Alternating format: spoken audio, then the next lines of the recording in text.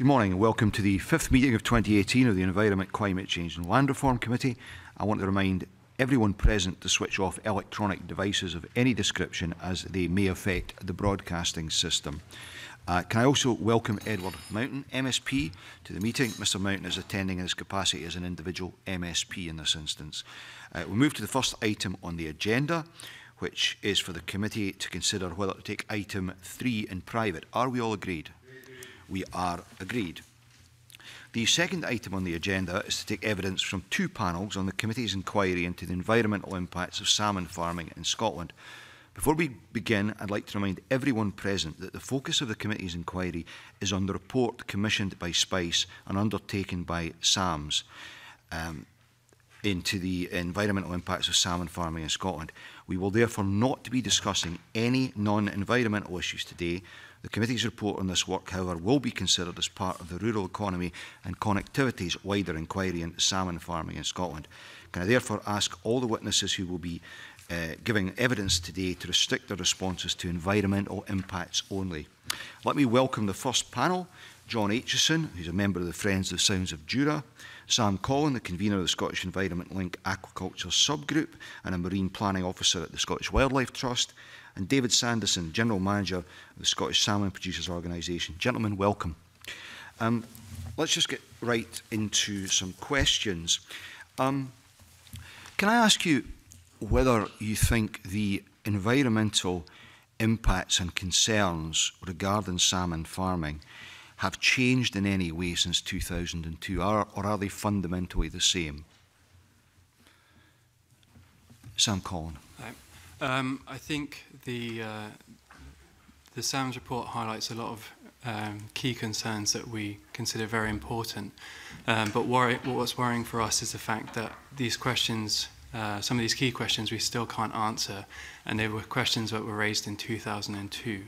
So we've got a growing body of evidence that shows that the environmental impact, there's a case for an environmental impact on the environment from salmon farming, but we're still lacking enough data to clarify what that impact is. So without answering those, being unable to answer those questions, I don't think that we've seen much change in the actual practices of salmon aquaculture. David Sandison. Yes, if I may. Thank you. I welcome the opportunity to actually come here and discuss the report, and it's very, very good that you've taken a view that you're looking at that in comparison to where you were with the 2002 report. It's fair to say that the risks associated with the business of salmon farming will be exactly the same risks. They're well quantified, well-known risks. The issue that probably comes out of the report is whether or not we understand the impacts of activity, and have we got the right information in Scotland to measure that impact. I think the report is quite reassuring from that point of view, insofar as when it looks at the actual analysis of those risks, then it puts most of them in the category of being quite low, and clearly there are one or two that are very, I'm sure they're going to get your focus. They are the risks that are still being dealt with and managed, and we're going to have to continue to find the answers that we're still seeking in those areas, and I think that's the important bit that we need to discuss more today. John Aitchison. I can't agree with that, I'm afraid. I think the problems are the same, but the scale of the problems is much worse. There's been an enormous increase in sea lice. There's solid proof that the sea lice affect populations of wild salmonids, including sea trout, not just salmon. The pollution aspects are much clearer now than they were before. The pollution of 45 sea locks with industrial chemicals, the chemical use is enormously higher because of the sea lice. It's on a different scale, and the impacts are much larger. What about the science and the data that's available to inform policy in this area? How much progress has been made since 2002? How much better is our understanding of the impacts?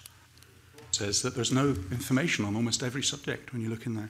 There's every category says it's amazing how little information there is. And one of the big ones is, why is there so little information from Scotland, which is the excuse for not dealing with sea lice usually, when Norway and Ireland and other countries are doing enormous amounts of work on that, and it's not done here. I think it's fair to say that when you look at the issues that face our industry, fish health and the aspects of fish health that are most important to success, if you like, in growing our livestock, is the core of our business. Now, in that regard, we understand and acknowledge that there are gaps in data, and we could definitely enhance that further. So in that regard, I would like to confirm today, for the committee's benefit and for the wider public, industry has been chastened for a long time now about supplying information on sea lice numbers in the farms in Scotland, and I can confirm that from here on forthwith we will be publishing all data associated with sea lice counts on farms on a farm-by-farm basis in Scotland. This backs up the decision of the Industry SSPO board that was taken in November last year and is now in the public domain. Why now? We believe that we need to move the debate forward. We hear all the arguments, we hear all the background noise, but we want to have a proper, open, honest dialogue about the actual status of farm sites in Scotland. And if we feel, or if people feel that that data can be of use to the scientific and research community and can move us forward, then fine. Absolutely no problem whatsoever in being completely open and transparent with that data. There's nothing whatsoever that we wish to hide away. Given the concerns that have been expressed previously about how that data might be used, would you be publishing with a time lag? We haven't got to the point of the actual detail. We inevitably have to have some time lag because it takes time to gather and check data before you can actually release it. So I think there's some detail that's under discussion at the moment within the group that's been formed to look at the fish health framework for Scotland for the next 10 years. And that's a government and industry group with representatives from many regulators on board. And in that group, I believe the detail of how that data should be used and published will be part of their remit. Sam, Collin, I think you want to come in. Yes, thank you. First, I'd just like to say it's welcome news that the industry will be publishing these data. But the concern being that we would like to see historical data published as well. When we're talking about adaptive management and learning from impacts and data collected, that takes time to collect data, it takes time to monitor, and that will delay any action and any conclusive results. With the historical data, we can begin with a wealth of data and start making changes now.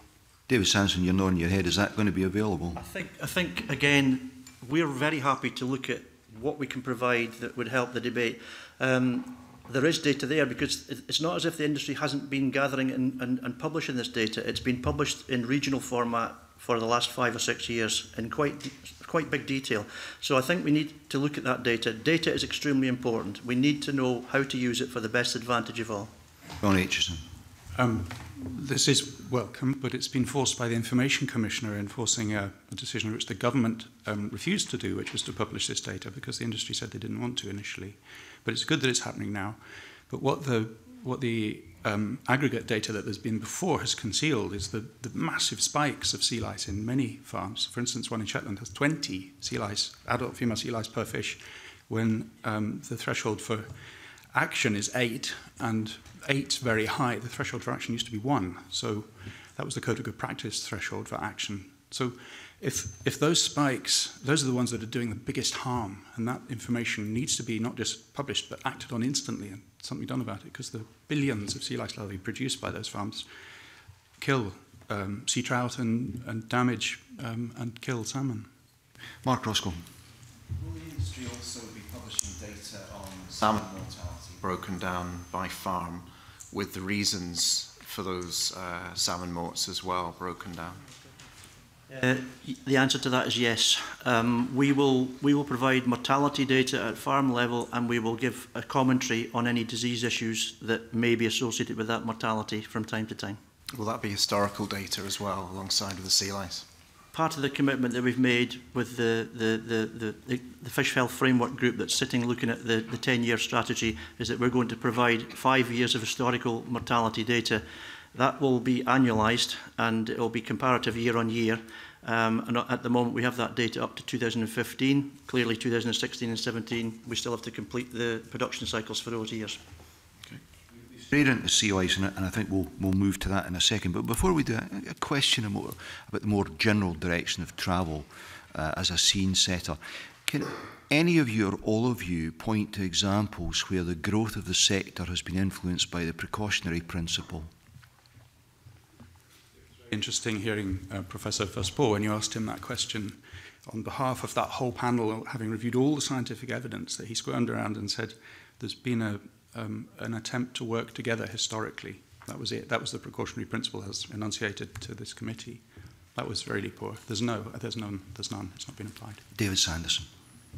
There are a plethora of examples. One of them is that there's an arbitrary limit on the scale, the maximum scale of a salmon farm site in Scotland. That's been in place for a long, long time. So the modelled scale of a farm in Scotland can only be a certain size. So that is basically because of an element of precaution. Within every consent that's given for the activity on a salmon farm, the environmental quality standard that's used to set that consent is set at a very precautionary level. And for that reason alone, there's significant precaution built into the consenting process. Our consenting process in Scotland is world leading. We're renowned for having a strong regulatory background for what we do in Scotland. And I think we have to acknowledge that built into that will be an element of precaution. Okay. Sam, Collin. Yeah, sorry, I just wanted to pick up on the 2,500 tonne limit on salmon farms. That's actually a limitation of the depot model that's been used. So that's why it's been an arbitrary limit. It's not been a precautionary limit. And secondly, the new depot model has vastly improved the old model, and therefore this 2,500 tonne limit has now been removed, and we're seeing more interest in much larger farms now. Okay.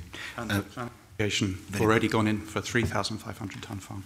Okay, thank you. Right, let's address the sea lice data in greater detail now. Claudia Beamish. Thank you, Convener. Good morning to you all. It is indeed a welcome statement that you've made today, David Sandison, about the sea lice data. You'll recall, no doubt, that I took through an amendment which didn't actually become law in the Aquaculture Bill about farm-by-farm reporting. Can you give us more detail, please, for the record today about what you mean by real-time and why there would be a delay on that? Could you go into detail on that? And could you also tell us, and then I'd like to move to comments from the rest of the panel as well, about whether you see, or indeed other panel members see, a reason for making this a statutory obligation in view of the fact that not all the members, as I understand, not all salmon farms are members of your organisation, and I'd like a comment on that, and also on whether there's the opportunity to make sure that wild salmon are protected, which I understand at the moment it's only salmon within the cages that would be affected, which is a broader question than perhaps you can answer. Okay, you've asked me quite a lot there. Okay, let's look again at what we mean when we say we'll publish everything, and I'll explain or paint a picture of what actually happens on farms. Every single salmon farm in Scotland counts its sea lice levels on a weekly basis, and that has to be resourced, it has to be properly recorded, that information has to be gathered at, first of all, company level, then it has to be passed on and collectivised. So there's an inevitability that that will take more than a week, and we anticipate, and subject to agreement with all parties, including the regulators, we would anticipate that we will look at farm by farm, probably on a month by month basis, and clearly there'll be some lag in the time scale for actually presenting that publicly. It's really difficult for me at this stage to say exactly what that will look like, because this is an ongoing discussion, and as I've said already, the ongoing work with the 10-year fish health framework will be the place in which the detail of that will be thrashed out, and I'm sure that we'll hear more about that probably within the next 2 months, because that group is due to report in late spring. You recognise, obviously, the importance in terms of the usefulness of the data, that not only in terms of the immediacy of it, but also the possibilities of research, that this should be on a farm-by-farm basis, in view of evidence that was given to us in the scientific report about the difference in localities and sea locks and tides and a whole range of issues. If I can try to say something useful about that and break it down a little bit. Clearly there's an interest in having data as soon as possible, but there needs to be some sense about what we're trying to achieve, what we're going to do with that data, what we're actually going to gain from having that data available, and quite frankly, data in snapshots is of no use to anybody. It needs to be collected in a way that it can be then used to meet wider objectives, longer term objectives, enhance research, move the debate forward. So we'll openly debate how quickly and honestly we can do that, but frankly the fact is we are prepared to do that, and there's nothing going to be held back. The data will be used, we hope, for the benefit of the wider industry. What about the statutory obligation to report? Could you comment on that, please, from your perspective? Should it be statutory or should it be voluntary, in your view? We have no particular view about that. Thank you. If it was statutory, I think we'd be doing exactly the same thing.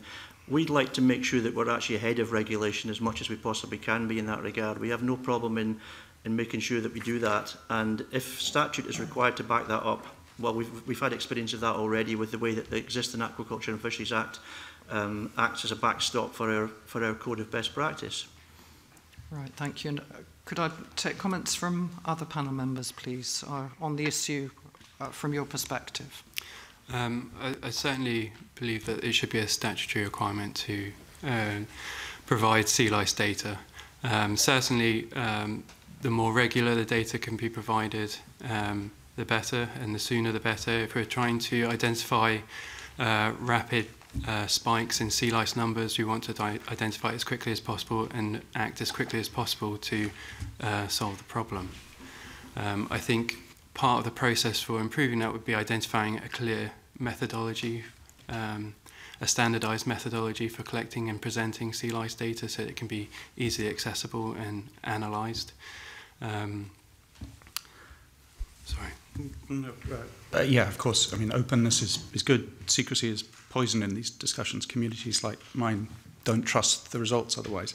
So the process, not just the figures that are collected, but what's done with them, and that whole explanatory process needs to be clear, and it should be a statutory obligation. The Fish Health organisation that's part of Marine Scotland is only for the health of farmed fish, as you know, and the wild fish are not protected by that. These figures are only used for protecting the fish in the cages, and there's no enforcement. So that example from Shetland with, it's called Scoresholm, 20 lice per fish. The enforcement, the only enforcement notice that's been served was served there, and all they did was say they're going to be harvested anyway in October. You can just keep them with that level of infection till October. There was no protection, there was no precautionary principle, there's nothing involved in helping wild fish there. And nobody does. There's no agency that's responsible, except that SEPA still has it on its books and should be using biomass reduction to protect wild fish. The council so how would you see that going forward then? Do you have a view on that? Yeah, it's critical. It's absolutely critical. At the moment, the council... Any detail on it? Yes, okay. The councils do it at the moment. It's part of the planning process, planning applications. And they say they get inadequate data from Marine Scotland. It doesn't give advice on the population impacts.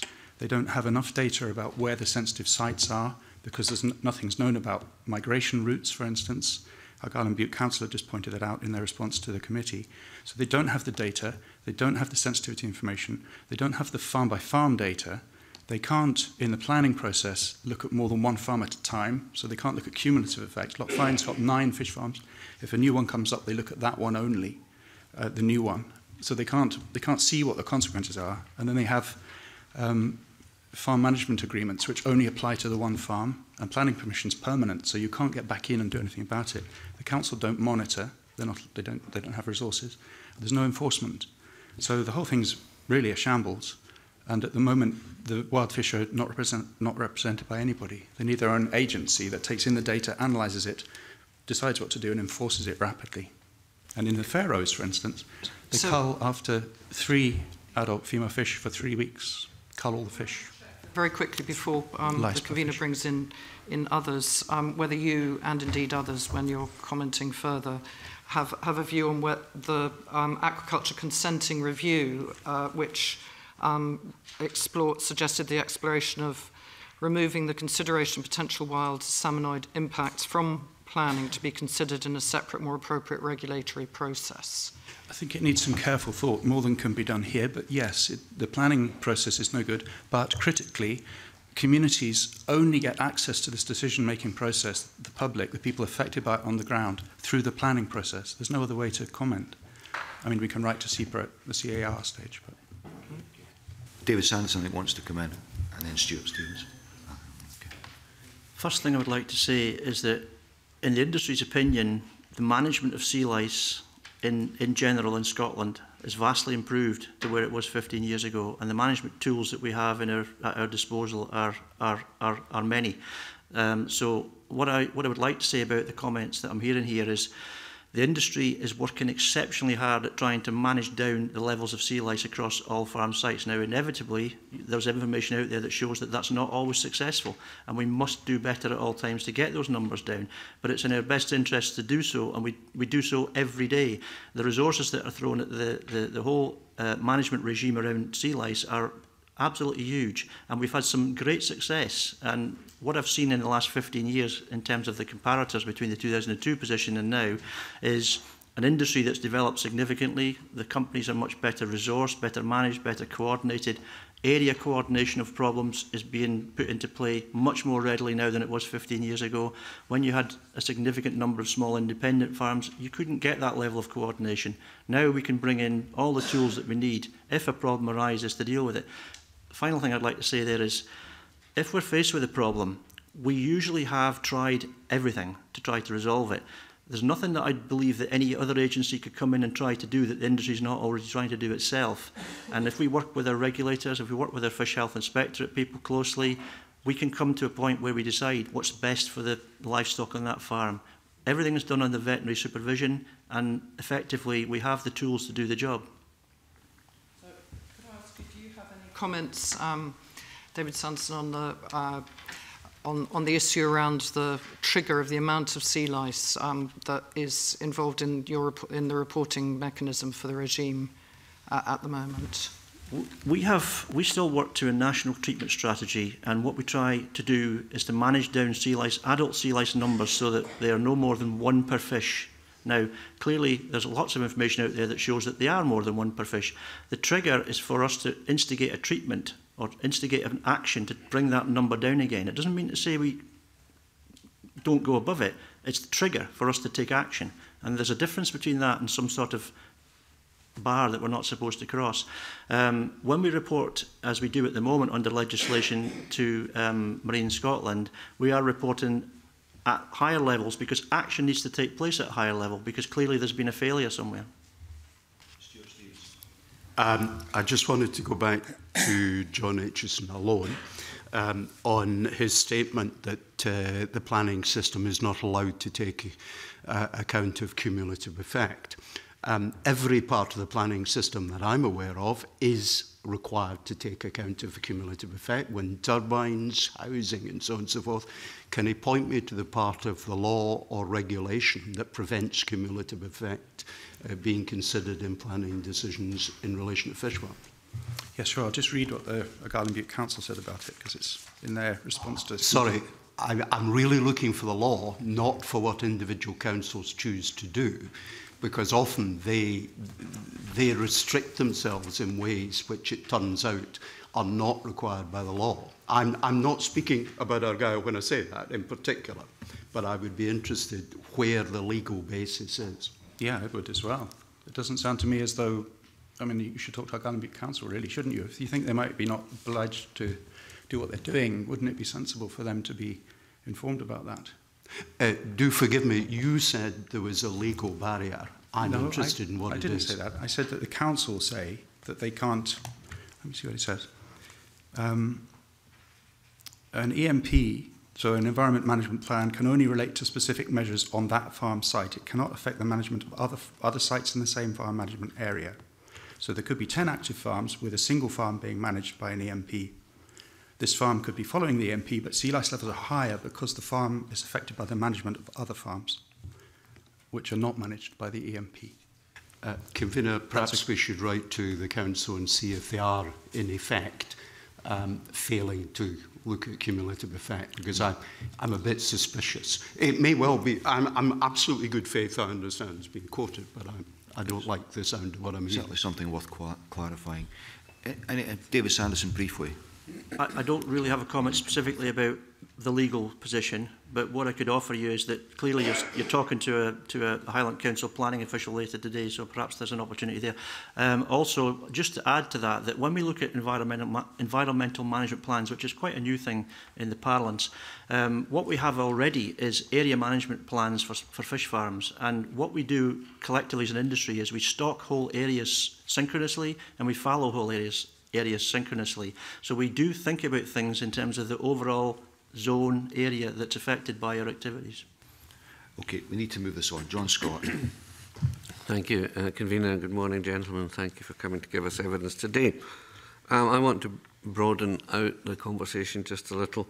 And last week we heard that there are the top 3 environmental impacts of salmon farming are the feed supply, the future of the feed supply for fish farming, long-term chemical effects in terms of diffuse pollution, if you like, and also the impacts on the wild salmon population. Shall we start with, so just to move on from the sea lice problem into the long-term chemical effects of the pollution that may result from the ivermectin dispersion in the environment and the potentials for that as you see them? If I may start, as far as the consented licensed products that we have in use in Scotland go, clearly they've gone through, they're specifically formulated and licensed for use in the marine environment. We monitor their usage. We have to regularly report back to SEPA on every treatment that takes place, and there are sampling protocols for looking at the sediment and the benthos to see what the net effect of our operations would be. Now, clearly, there's already some debate about whether or not that footprint is telling us everything we need to know, or if that's the correct footprint. And I believe that, frankly, again, opening this up so that monitoring can happen at whatever level is required is absolutely fine. There's some work going on to look at specifically what you've mentioned in terms of ivermectin benzoate, whether or not the fate of that is as we understand it to be. There's research going on to further clarify some assumptions about that, and we await and we welcome that research. Again, we live on the back of the evidence that's out there as to whether or not the impact is an acceptable impact, and we've got a proper regulatory system to control it. Others? Yes, certainly. The amount of chemicals being used is obviously of a concern, and in particular ivermectin benzoate. Obviously, SEPA's recent reduction in usage of ivermectin just highlights how little we really know about the impact it has, particularly in low concentrations. I think assessments at the moment focus particularly on the benthic environment surrounding the farm, but we know that ivermectin can impact certain species at low concentrations, so it could be that the impact of ivermectin could be much larger, the footprint could be much larger than the current monitored area. Thank you. The reason the chemicals are being used so much is because sea lice have developed resistance to them. So that's the main problem. All of them need reviewing. It says in the SAMS report that the levels that they've been set at and the widespread effects, they can spread 8 kilometres. If you put azamethyphos into the sea, it can get an 8-kilometre plume. The monitoring is inadequate. The PAMP2 science of this was looking at that and said that the only statistical analysis they could do was in Shetland because all the monitoring was disjunct and didn't match up. They couldn't use it to do a big analysis in other areas. What they discovered was that crustaceans are depressed by 60%, very far from the fish farms, when the ivermectin is used, much further than SEPA's modelling allows for. And the SAMS report says that there's no understanding of the long-term, low-level, widespread impact of these things. And if I may, just a quote from SEPA, this is from an internal document from FOI. Fish farming is unique in that it's a sector which is allowed to discharge substantial quantities of biocides, some of them priority substances in terms of the Water Framework Directive, or at least list 2 substances in terms of the Dangerous Substances Directive, into waters which salmon farms practically using the same waters in which Scotland's valuable crustacean fisheries are located.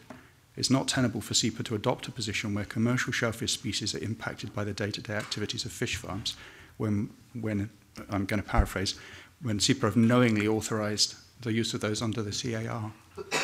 Right. I think in the interest... Oh, sorry. So, before we move on to the other headline items, Donald Cameron on this specifically. Yes, thank you. Can I refer to my register of interest and fish farming and fishing therein? I just want to carry on this question of the effect of discharge of medicines and chemicals. Can I start with a very general question in terms of monitoring and the system of monitoring? Because it seems to me that SEPA take a role at the start of the process in terms of the EQS and then the issuing of the license.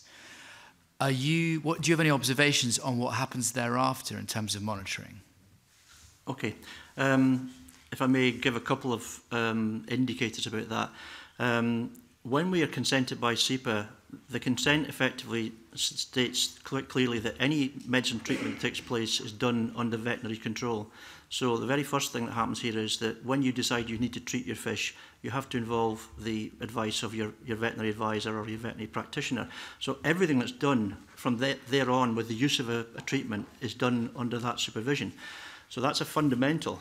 As well as that, SEPA then lay down the monitoring requirements within the consent, and you have to produce regular reports to SEPA, quarterly reports which show what you've done on the site, and also you then have to produce sediment benthos samples on an annual and biannual basis. And those are analysed in relation to your compliance with that consent and whether or not SEPA need to take any action to either alter or reduce that consent. Now, that's a well-trodden path, and I think there's quite a lot of in fact, there's absolutely eons of information out there about exactly how that's worked over the last 20 years. I don't think there's any deficit in regard to the monitoring of the activity that goes on. Okay. Yes, Ms. Collin. Yeah. So certainly SEPA sets like a limit based on the biomass of the fish farmed at that site and on the depot modelling impact of the dispersion. But what we don't see really is whether that limit is, if a farm operator uses less than that limit and is still able to control the sea lice, does that mean that there's an adjustment in the limits on or the amounts of chemicals that operator can then use, and are there adjustments through long-term monitoring of that? We're not clear on the process there. And certainly in terms of monitoring the benthic environment, and monitoring the amount of chemicals in the sediment, but not necessarily which species are found in these sediments and how the species composition has changed over time through the use of this chemical, or how the amounts of chemical being used, how that in effect has an impact on the benthic community as well. Thank you. SEPA modelled this with a computer model. So you've each got one of these, I think. It's a map from the example where I live in the town of Jura about Dooney, and it shows in purple here is what the existing model that SEPA used to model where the waste, the solids, and the amomectin benzoate will go. It suggests it's all underneath the farm, and that they said 99% of it would be swept away. As soon as it leaves that black square, they don't care where it goes. It's gone, as far as they're concerned. Then they did a test with the new model, and it showed it all went there. Not all of it, actually, because 86% still leaves the square, and they still don't care where it's gone. But the bit that goes here in the red area is a kilogram per metre squared per year of waste with the amomectin bound in. It's excreted by the fish, so it sits on the seabed. So what I'm saying really is that this model here, the old model, the one that's actually still currently in use and has been used for 15 years to do all the CAR permission for pollution, is inadequate because it's ignoring, it's a flawed model. It ignores the fact that the seabed slopes. The reason that that red and the purple areas are different is because the seabed slopes there, but the model doesn't account for that. Now, the industry is expanding into places like this, more fast currents, steeper slopes, more complicated bathymetry, and the model that they use at the moment is inadequate. They have a new one, which will be better, but it still exports 86% of the waste from that site, and then it's ignored. It's gone away. It hasn't gone away. It goes somewhere else, and it settles just up the coast. If there's another fish farm a kilometre away, it gets 86% of the waste from this one. That's not in the model.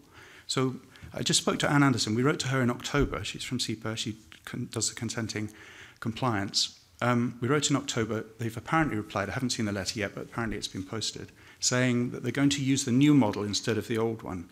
But the new model is opaque. It's not been peer-reviewed. No one knows what assumptions it has built into it.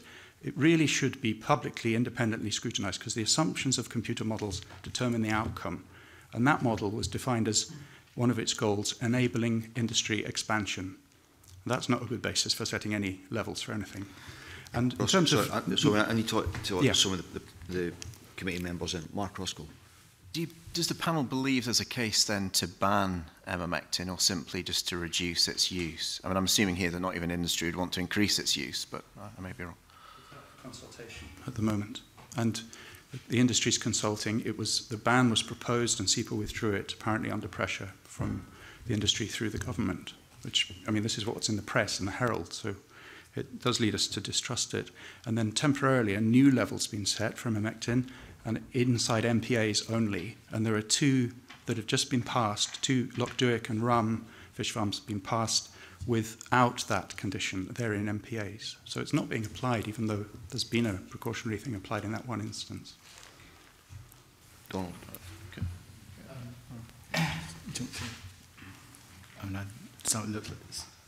Sorry. Okay. Can I ask a very general question? We've concentrated a lot on fish farming in the sea, and the report itself is primarily focused on that.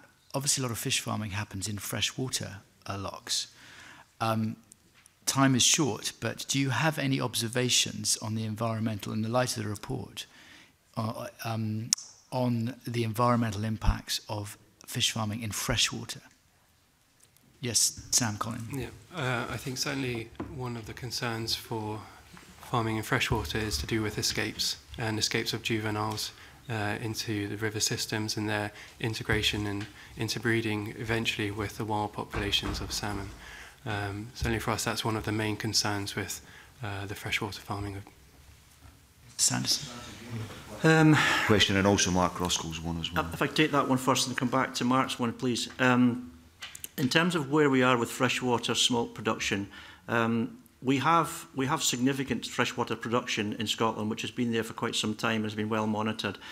We don't really see any fundamental issues with freshwater usage. However, the industry's general move in the future will be towards recirculating aquaculture systems and systems which will control the smolt production in a different way. That's not a wholesale move away from what we do at the moment, it's as well as. So we don't see any fundamental problem with the way that the freshwater element of the business is operated.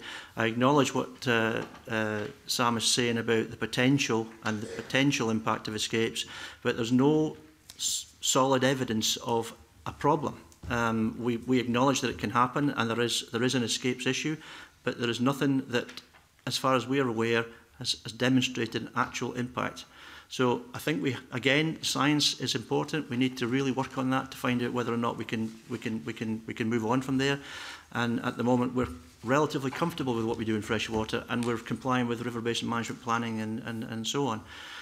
If I can return to Mark's hypothesis about emamectin, let's just make it absolutely clear. We have very few actual licensed medicines that we use, very few, and I would want to state quite clearly that our actual medicine usage is on the decline. We're moving away from reliance on chemical usage to use a wider suite of things to control sea lice. We're using biological controls using wrasse and cleaner fish, wrasse and lumpfish, and we're also significantly investing in what we call physical removal of parasites. And there are many things that are currently in the industry being used, which have to be perfected, and we need to see the outcome, the results of using those, along with chemical treatments. So over time, we believe that we'll not have to rely on, it's not a case of the industry needing to grow and using more chemicals. I think we have to widen the suite of tools available for us to manage that. Mr. Sandison, for those of us who lived through the passage of the Aquaculture Bill, we were told then that wrasse would be the answer to this. That would get us where we are. Here we are 2, 3, 4 years later, and we still have a significant sea lice problem. It always seems to be, we'll get there tomorrow. On the cleaner fish story, that is an extremely good news story. There's lots of really positive outcomes happening with the use of cleaner fish in our farms. And I would actually dispute the fact that the lice issue is out of control. I think we'll see from the actual statistics that the lice issue is not out of control, and in fact the lice numbers are declining rather than increasing. Mark Russell, do you want to come back? If I take your response to that question, Mr. Sandison, at face value, that you have other tools in the box to control lice, then why would you not support a ban on the use of emamectin? Because I don't believe that there's a case being proven for emamectin having the impact that is alleged. I think we need to wait until the studies that are currently underway are completed and then take a view as to whether or not we've now got to the point where we can, under peer-reviewed evidence, got the information required to make such a decision. I don't believe at this time that's appropriate, and I would also see that as another example of a precautionary approach where we've already agreed with the regulator that we should reduce its usage. Okay. We need to move on. The two other headlines that were identified last week were the sustainability of feed supplies and then the effect on the wild population. So John Scott on the feed supplies and then Richard Lyle on the latter. Thank you very much, Convener. Is looking to the sustainability of feed supply in future. I mean, how do you see the expansion of the industry carrying on with cutting to the chase the lack of availability of omega-3s in terms of a sustainable catch of the food supply? Okay, we could spend quite a lot of time on this one, but I'll try and say something which could be helpful to the committee. In regard to what our future outlook is for feed supply, we do not actually see any issue in terms of our ambitions for growth. And that's because we've moved away from complete reliance on marine ingredients towards a mix of marine and plant/vegetable ingredients. And in terms of fish meal, there really isn't an issue. We're already able to substitute to the correct levels to maintain the right level of the important omega-3 elements that we need to retain in the diet, and as a result we don't see any issues. We will have a pressure on the fish oil element of what we put into our diets, and that's the one that we do need to have sound solutions to. Already, however, we've got significant developments in relation to things like algal oils and other substitutes from plant and vegetable oils that do provide the omega-3s that we need for the diet. The one thing I would say, however, is that there's a finite resource of marine oils out there globally. Our industry is best placed to utilise as much of that marine oil as we possibly can, and that's our strategy for looking forward to the future. We'll continue to use the appropriate level of marine oil, and we would regard ourselves as the prime customer for such a resource, rather than it being used to frankly be put into other products which are maybe not providing the same protein package and healthy foodstuff that we provide. Okay, Mr. Collin. Yeah, I think it's important to clarify at the moment that the resources for salmon farm feed are already stretched, particularly for marine resources when we're talking about fish oils. Just last week it was mentioned that the anchoveta population in South America is already at maximum sustainable yield, and that was a main source of fish oils for the industry. So that is a limiting factor if we want to maintain the omega-3 values. Secondly, one thing that's not really considered when talking about sustainable feed is the high level of mortality rates in the industry at the moment. So figures of 10 million fish dying in 2016. You have to recognise that a lot of the feed has gone into feeding these 10 million fish, which eventually go to landfill and don't go to market. So when we're looking at conversion rates, we need to look at feed used and the amount of fish that actually goes to market rather than the number of fish being fed. And finally, on just the requirements for feed, if we're moving towards the use of cleaner fish to control sea lice, this is another farmed fish essentially that will need a supplementary food source that also needs to be factored into the requirements of food.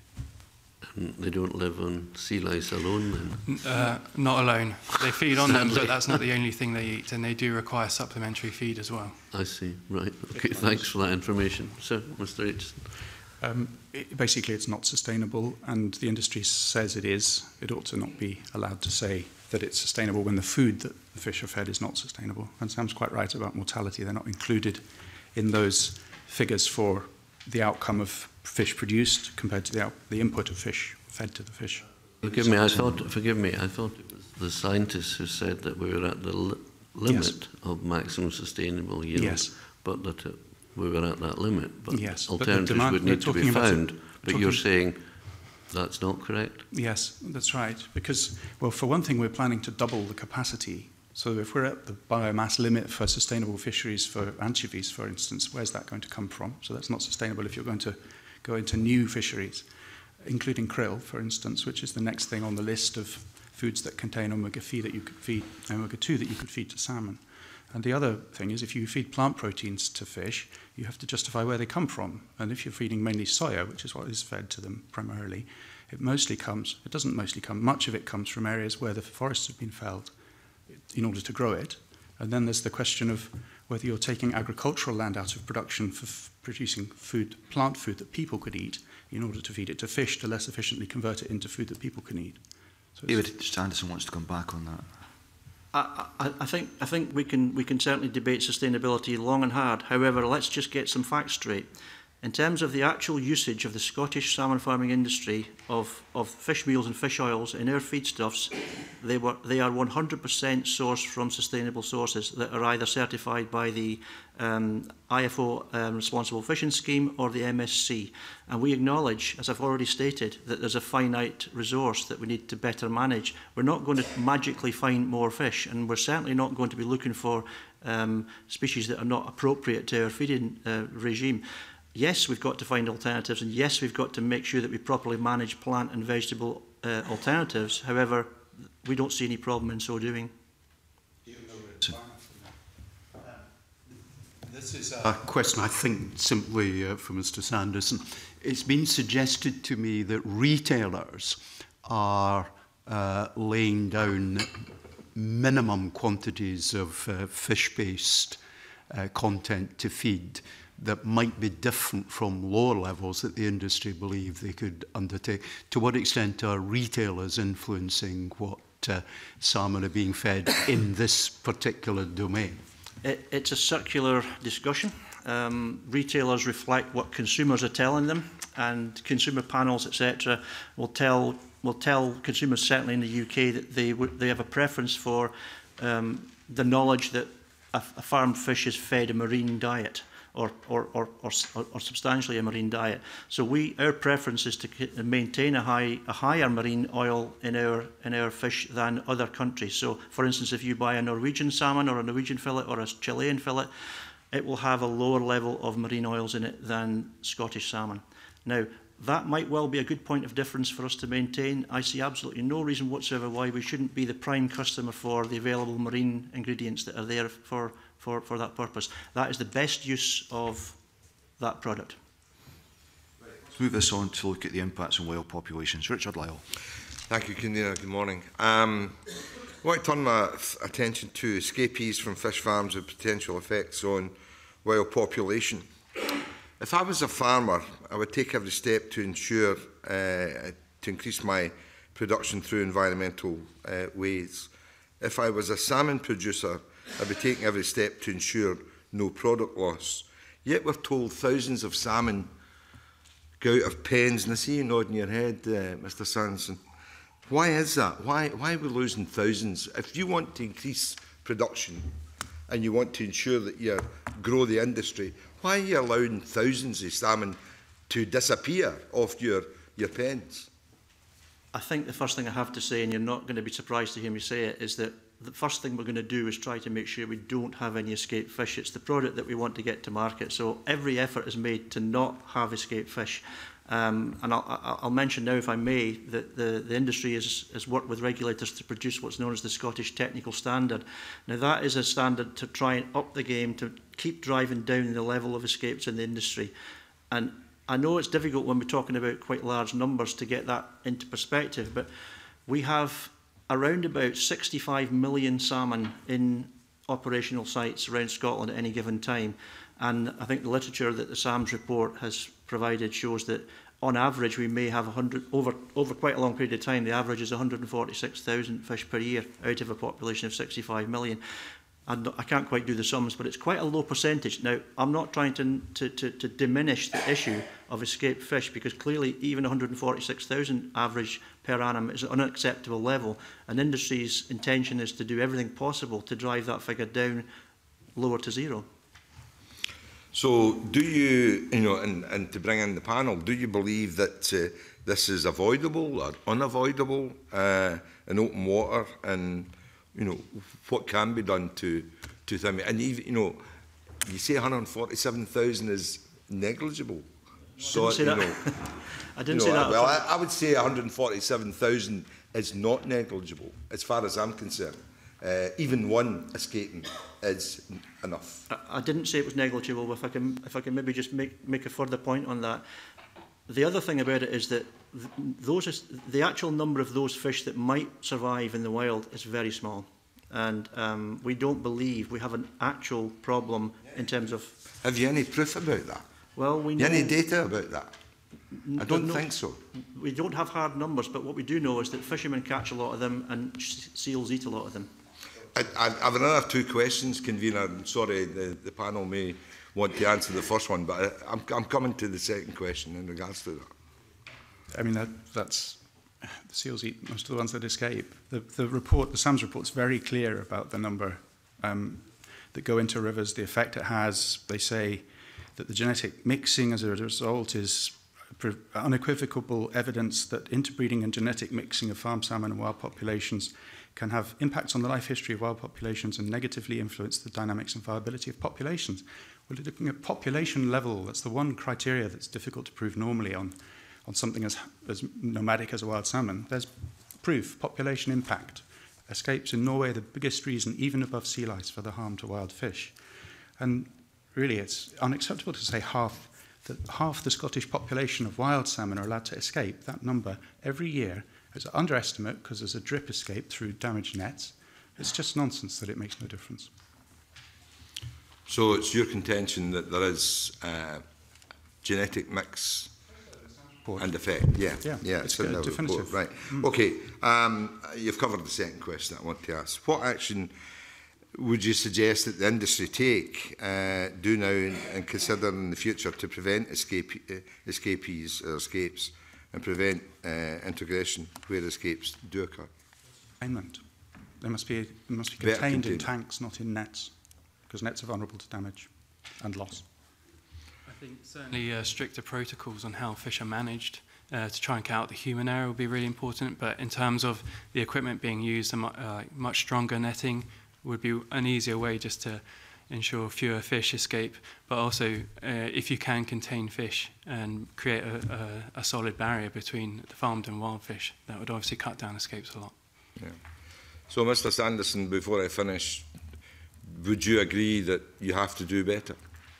Yes, we would agree we have to do better. I'll refer again to the Scottish Technical Standard, which actually covers off quite a lot of what the gentleman's asking about here. I'd also say that we need to be continually innovating in terms of cage design. We're obviously moving into more robust exposed waters. As we do so, we have the technology and the sturdiness of cage structures to do that. And we're not going to go into more exposed areas unless we're absolutely sure that we've got the right kit to do so. And again, I would say I'm not in any way diminishing the numbers or trying to make a case that we can live with that.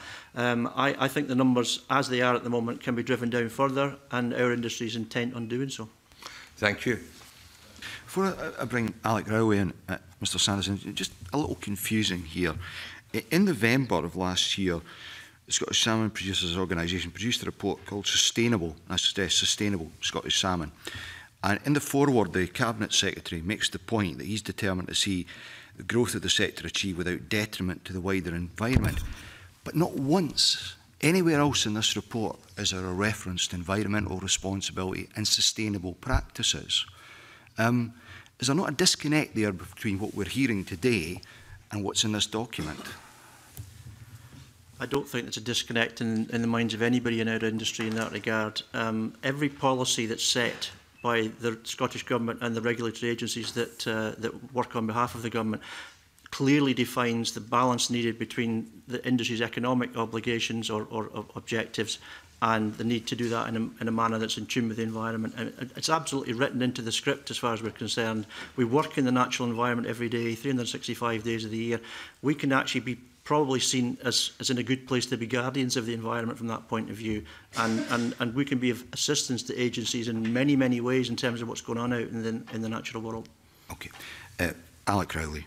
Convener, Richard Lyle talked about and asked the question, why lose thousands of fish every year because of the mosquitoing?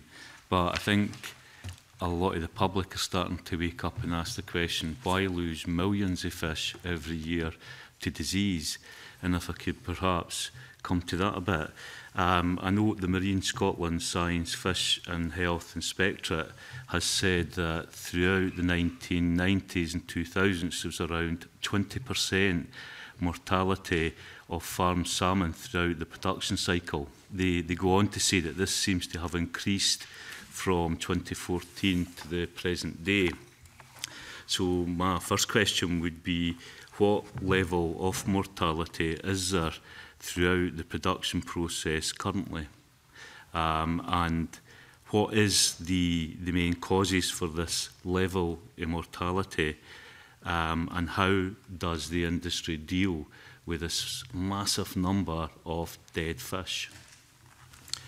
Okay. The first bit of the question there is about the numbers and the historical and current position.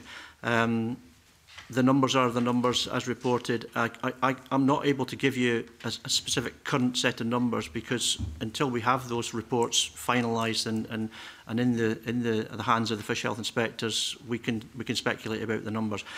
The average that you've described, we would look to a normal farming operation to be lower than that. We wouldn't accept that that's a norm. We've had a couple of bad years where we've had significant issues on top of what you would call normal operating issues, mainly caused by gill health challenges. The gill health challenges in themselves have led to probably increased mortality in some cases, but also they've led to other problems in terms of the need for those fish to be cared for in terms of treatments that are more difficult because of the gill health challenges. So we have a complex set of reasons why mortality has increased. In terms of how we deal with it, you've quite rightly said attention has been focused on the fact there's large volumes of fish that have to be transported from remote areas to central sites to be disposed of.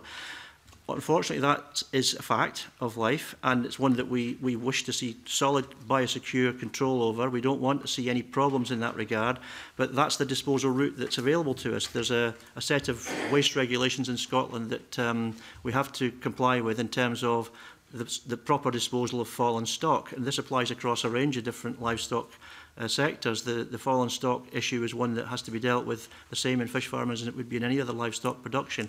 So we have to dispose of those fish in a biosecure manner to an approved facility. Thank you. I just wanted to pick up on figures mentioned earlier by David. So David mentioned that there's about 65 million farmed salmon in Scotland, and we know that in 2016 there were 10 million fish that mortalities. So this suggests that there's still a 10 to 15% mortality rate, which is clearly unacceptable. So I just wanted to clarify that. Sometimes higher. I mean, some farms, Collin say, lost 150,000 fish last summer. So we're looking at, sometimes they're getting up to 40%, some of these things. And at the previous hearing, somebody asked what the normal levels would be in a farm, and it's about 4 to 8% for chickens. And this sort of thing, people care about this. They watched the One Show, they saw those trucks with 160,000 dead fish coming off Lewis, dripping waste onto the road. People watch television, they watch Blue Planet, they know that these things are, they care about the sea, they're demonstrating it, they're joining networks of groups like the one I belong to. So this isn't something to just think, oh, it's only an isolated thing, it only applies to fish farming. It applies to all the people in Scotland. We care about the sea, we rely on it being clean for our jobs, we mind. Don't these mortality figures suggest that somewhere along the line you're getting this approach wrong? I mean, this is a huge mortality rate in all its guises. Doesn't it tell you, as an industry, you've got a real problem here? I'm not going to try to diminish the scale of the challenge that we have here. And what I would say is that there are factors that have to be understood about why those mortality events are happening. I've mentioned gill health. Gill health is caused by changes in the environment where we have jellyfish and algal bloom issues and planktonic movements which affect our fish. Now, we must do better at preparing for that eventuality and being in the best place to do something to try and negate it. The trouble is that we are actually affected by it. We then have to take management decisions as to how to deal with it. From time to time, that will affect us worse than other times, and we've had a couple of particularly bad years. That's not the picture. Mortality is something that fluctuates quite a lot over the time period. If we look at mortality data, it does go up and down. Okay. Two colleagues want brief supplementaries before I come back to Alec. Firstly, Edward Mountain and then Mark Roscoe. Thank you, Convener, and I'd like to declare an interest that I have in a wild fishery. Just on the issue of mortality, if I may, one of the issues is gill disease, and the report identifies that that's a factor of increasing temperatures and happens in a lot of cases in summer months, and that would bear out from the figures that I've seen. Could you just confirm to me whether you think mortality is going to lessen, i.e. the temperature increase that we've seen is just passing and therefore isn't going to be a future problem? And the second point is that one of the ways to combat gill disease is to harvest fish earlier. And therefore my question to you is, mortality might be being masked by early harvesting. Would you care to comment on those two questions so I could understand it a bit better, please? In terms of whether we think that the forward trajectory is that we're going to have more of the same, which is I think what you're saying, there is a definite difference in sea temperature over the last, say, 15 years. It's one of these things that it's extremely difficult for us to fully understand the implications of that. And again, we need more science, we need more evidence to back up the actual impacts of that type of change in the marine environment. So we'll work very, very closely with anybody who wishes to try to help to better understand that. And I can't really say more than that in terms of whether we think that's here for the future.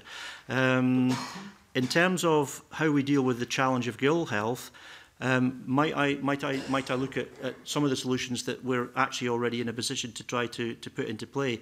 We're investing heavily in the ability to treat fish with fresh water in wellboats or in other contained units so that we can actually do away with most of the gill problems that actually affect those fish. Washing those gills with fresh water and putting them back into the cages again is a very good way of dealing with part of the problem. And I think we need to see how that progresses and whether that helps us to overcome the difficulty. Ultimately, when we have a situation where gill health has deteriorated beyond the point at which it's sensible to keep those fish in the sea, then yes, we will harvest those fish out early. It's in the best interest of those animals to come out. Sorry, just so I understand that. So understand that when you treat fish that they stress, and the more stress you put under them, the more likely they are to die. But what you're saying is that when you identify there's a gill problem and you can't treat it, you will harvest them and put them through normal production methods into the food chain. Yes, absolutely. These are not diseased fish. There's no implications in terms of public health, in terms of the status of those fish. I think we need to make that absolutely clear. There's no issue about the fish coming through to the market from that sort of an outcome. Collin. I mean, it seems to me this is a general point as well, that why would you expand an industry which has got all these problems without fixing the problems first? It's fundamental, isn't it? These are big problems of illness and stuff. Why don't we fix them and then expand? And one way of fixing them is to separate the fish, the wild fish, from the farmed fish by enclosing the farmed fish in containers. Briefly, Sam, Collin. Yeah, so I just wanted to point out, although these diseases do exist naturally in the environment, it's actually the density at which these fish are farmed that is the cause for these outbreaks. And if we're increasing the size of these farms and the number of farms, we're only going to see the number of these outbreaks increase. And if you then add increasing sea temperatures, which will increase the rate of outbreaks, this clearly isn't a problem that's going to go away soon. Okay. Mark Roscoe, followed by Alec Rowley. John Scott. If I could just go back to David Sandison, in answer to my earlier question about mortality rates, you confirmed that every single farm in Scotland will produce its own mortality data, and there will be the causes of of that mortality broken down by disease. Is that correct? That's what you said. What we'll have is we'll have a report which has a commentary which highlights where a disease issue is at play, and there'll be a percentage for mortality. And if that percentage is obviously something that's not normal, then we'll explain what the reason for that mortality is. So what you're saying now is that the gill disease is the major cause of mortality. Is that correct? No. Because I'm trying to get clarity at this point as to what the picture is. You focused in on one particular disease. I'm trying to work out whether this is the main reason why you've doubled the mortality rate within 3 years. Is that the main reason or not? No, not in its own right. Okay. So what's the reason then? If I might say that, as far as we're concerned, if you look at the overall picture, fish health in Scotland is actually very good indeed. But fish health is actually very good. What we have is a situation where we're impacted by environmental conditions which from time to time will affect the fish. That then is compounded by potential complex gill issues, and that makes the fish more susceptible to other problems, including the effect of parasites. So we'll have a complex situation where there's less ability for those fish to be optimal, if you like, in terms of their performance, and that then makes us have to take choices about what we do about that. From time to time, those algal stroke jellyfish issues will be actually the main reason why large fish kills happen. If you look at the statistics, a lot of the mortality is around natural conditions that lead to the death of fish. Point up. I mean, earlier, Mr. Sandison, you said fish health is the core of our business. And with 20-25% fish dying of disease, then you would have to surely say there's a problem at the core of your business. And would you not agree that rather than expanding that business, you actually have to start to look at what these problems are? Today, in terms of, one, I'm not getting a clear view that there is a clear understanding of what the issues are. In terms of data and data being collected, and the point that you've just said, you seem to announce that data will now be collected farm by farm, but you don't seem to suggest that the industry actually knows the detail of the causes of why millions upon millions of fish are dying of disease, and therefore what plans is in place. And would you not agree, and the rest of the panel agree, that we should actually halt the growth of this industry until we actually get to some answers on what is a significantly serious problem, it would seem to me, for the industry that almost seems to be just being ignored? If I may it's like start, we'll keep going and we'll keep farming more, and if we farm more will die, but that will not matter because we'll get more to the market. That can't surely be the way ahead. If I may start with where you finished there about how we're not doing anything about it, I just think that we obviously require to get more information to this committee and others about what we are doing about it, because we are significantly trying to address those challenges, and we're actually overcoming significantly those challenges as well. I don't believe for 1 minute that we're not taking that seriously, and in terms of whether we believe that we can grow, we've set ourselves ambitious targets. Any industry that's successful will try to be ambitious, and it will set its targets, and it will set quite clear plans out as to how to achieve those targets. But we are the first ones to say we'll not achieve those targets unless we overcome some of the challenges that we've faced in recent times. We have a consenting regime in Scotland that's extremely robust. Any growth that we get in Scotland will be in line with the consenting regime that we have to go through to get that growth in place. We're not going to achieve that growth unless we can actually keep our fish in good health. And as I'll repeat again, fish health is the absolute priority. We do fully understand exactly what's happening with the fish in our care. We understand exactly the complex variety of reasons why mortality, as it builds up to a cumulative total, is a difficult figure to try to talk around. We can talk about how we break it down. I don't think that's going to help us. We just have to make an improvement across the board in terms of that. We fully understand what's going on in our farms, and we think we've got the tools to deal with those challenges. We need to work in partnership with government, regulators and others to make sure that we can all contribute to that, because we don't necessarily have all the answers, and we welcome assistance and help from others who might actually be experts in the field that we're in, and assist us in that objective. Perhaps, Mr. Sanders, let's get some quantification around your answer to Mr. Rowley's point. You said earlier that you would work with anybody to develop the science as a sector. Could you outline for us how much the sector has contributed financially to the development of science in the last few years, and the extent to which it feels it should be contributing going forward if we're to develop a robust scientific base? What sort of sums of money is the sector putting in? I'm not going to give you one number, because I don't have one number, okay, if I may. But I can try to maybe build some information here that could be helpful. If we look at what's happening across the whole sphere of what we call R&D, across the whole salmon industry, then that number is a very large number. It will include work that's done cross-nationally, because some of the work that's done is just as equally applicable in Scotland as it would be in say, Norway or Canada. And I don't see any problem with that. There's an international community. We have European-wide projects that we invest in terms of the necessary science and development understanding that we have. Specific to Scotland, because we heard last week that in Norway the sector contributes quite markedly to the development of science. What specifically is the Scottish industry contributing? Over the piece, I would say that the range of the answer to that question would be between 15 and 25 million pounds a year. Okay. However, as I say, some of that will be collaborative projects that have got an EU element, not specific to Scotland. Okay, if you don't have the detail beyond that, and I understand you may not have today, perhaps you could write to us with that information to flesh that answer. Happy to take that away and try and do that in more detail. To follow up on for others to come back on Mr. Rowley's questions. Sorry, I'll come back with a supplementary if I may.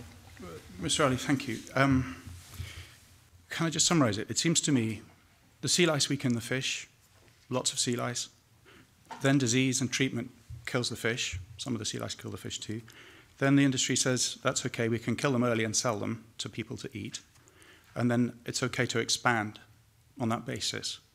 And then, incidentally, the expansion plan has become government policy, apparently uncritically, without thinking of these things until now, after the expansion's approved. So then it depends on the consenting regime, but the consenting regime doesn't include the impact on the wild salmonids. And there's proof in these reports that there's a population effect there. They're not represented by an agency of any type, so they're not in this, really. And then the report says there's no data. Mr. Sandison says there's no data. There's no public data about the effect of diseases. And then the industry relies, or everybody relies on the industry to sample these things itself. And we're asking what funding the industry puts into science. Why doesn't the industry put funding into independent monitoring like happens in other countries, in Alaska, for instance, with the fisheries, where there are independent observers who do the sampling? It would make sense to separate the industry from the regulator. At the moment they're like this, they're really close, and we don't trust it. Okay, Sam, Collin. I just wanted to make a comment really on the targets of the industry and the government targets as well, and how these targets are calculated. Certainly coming from an industry perspective, I've read 300 to 400,000 tonnes by 2030, and that's clearly based on the growth of the industry and public demand. But this target doesn't take into account at all the capacity of the environment to actually farm that quantity of salmon. What we need to do is to take a much more ecosystem-based approach to planning the growth and development of the industry by figuring out where salmon farming can actually take place and what is the carrying capacity of that environment. We talked a lot about the assimilative capacity in the SAMS report. That should guide how to calculate the carrying capacity, and it's this information we need to be able to set realistic growth targets that fall within environmental limits. Okay. Briefly, Mr. Sandison, do you want to come back on that? I actually wanted to just add something to the previous question about research, taking on board that you're looking for more information. One of the areas where we're putting significant effort in recent times is in the Scottish Aquaculture Innovation Centre, which is a significant body of work going on some of the main issues that we're dealing with today. That body have calculated that for every £1 of public funds that goes into the work that's carried out there, that then multiplies up to £6 in terms of the impact from industry contributions.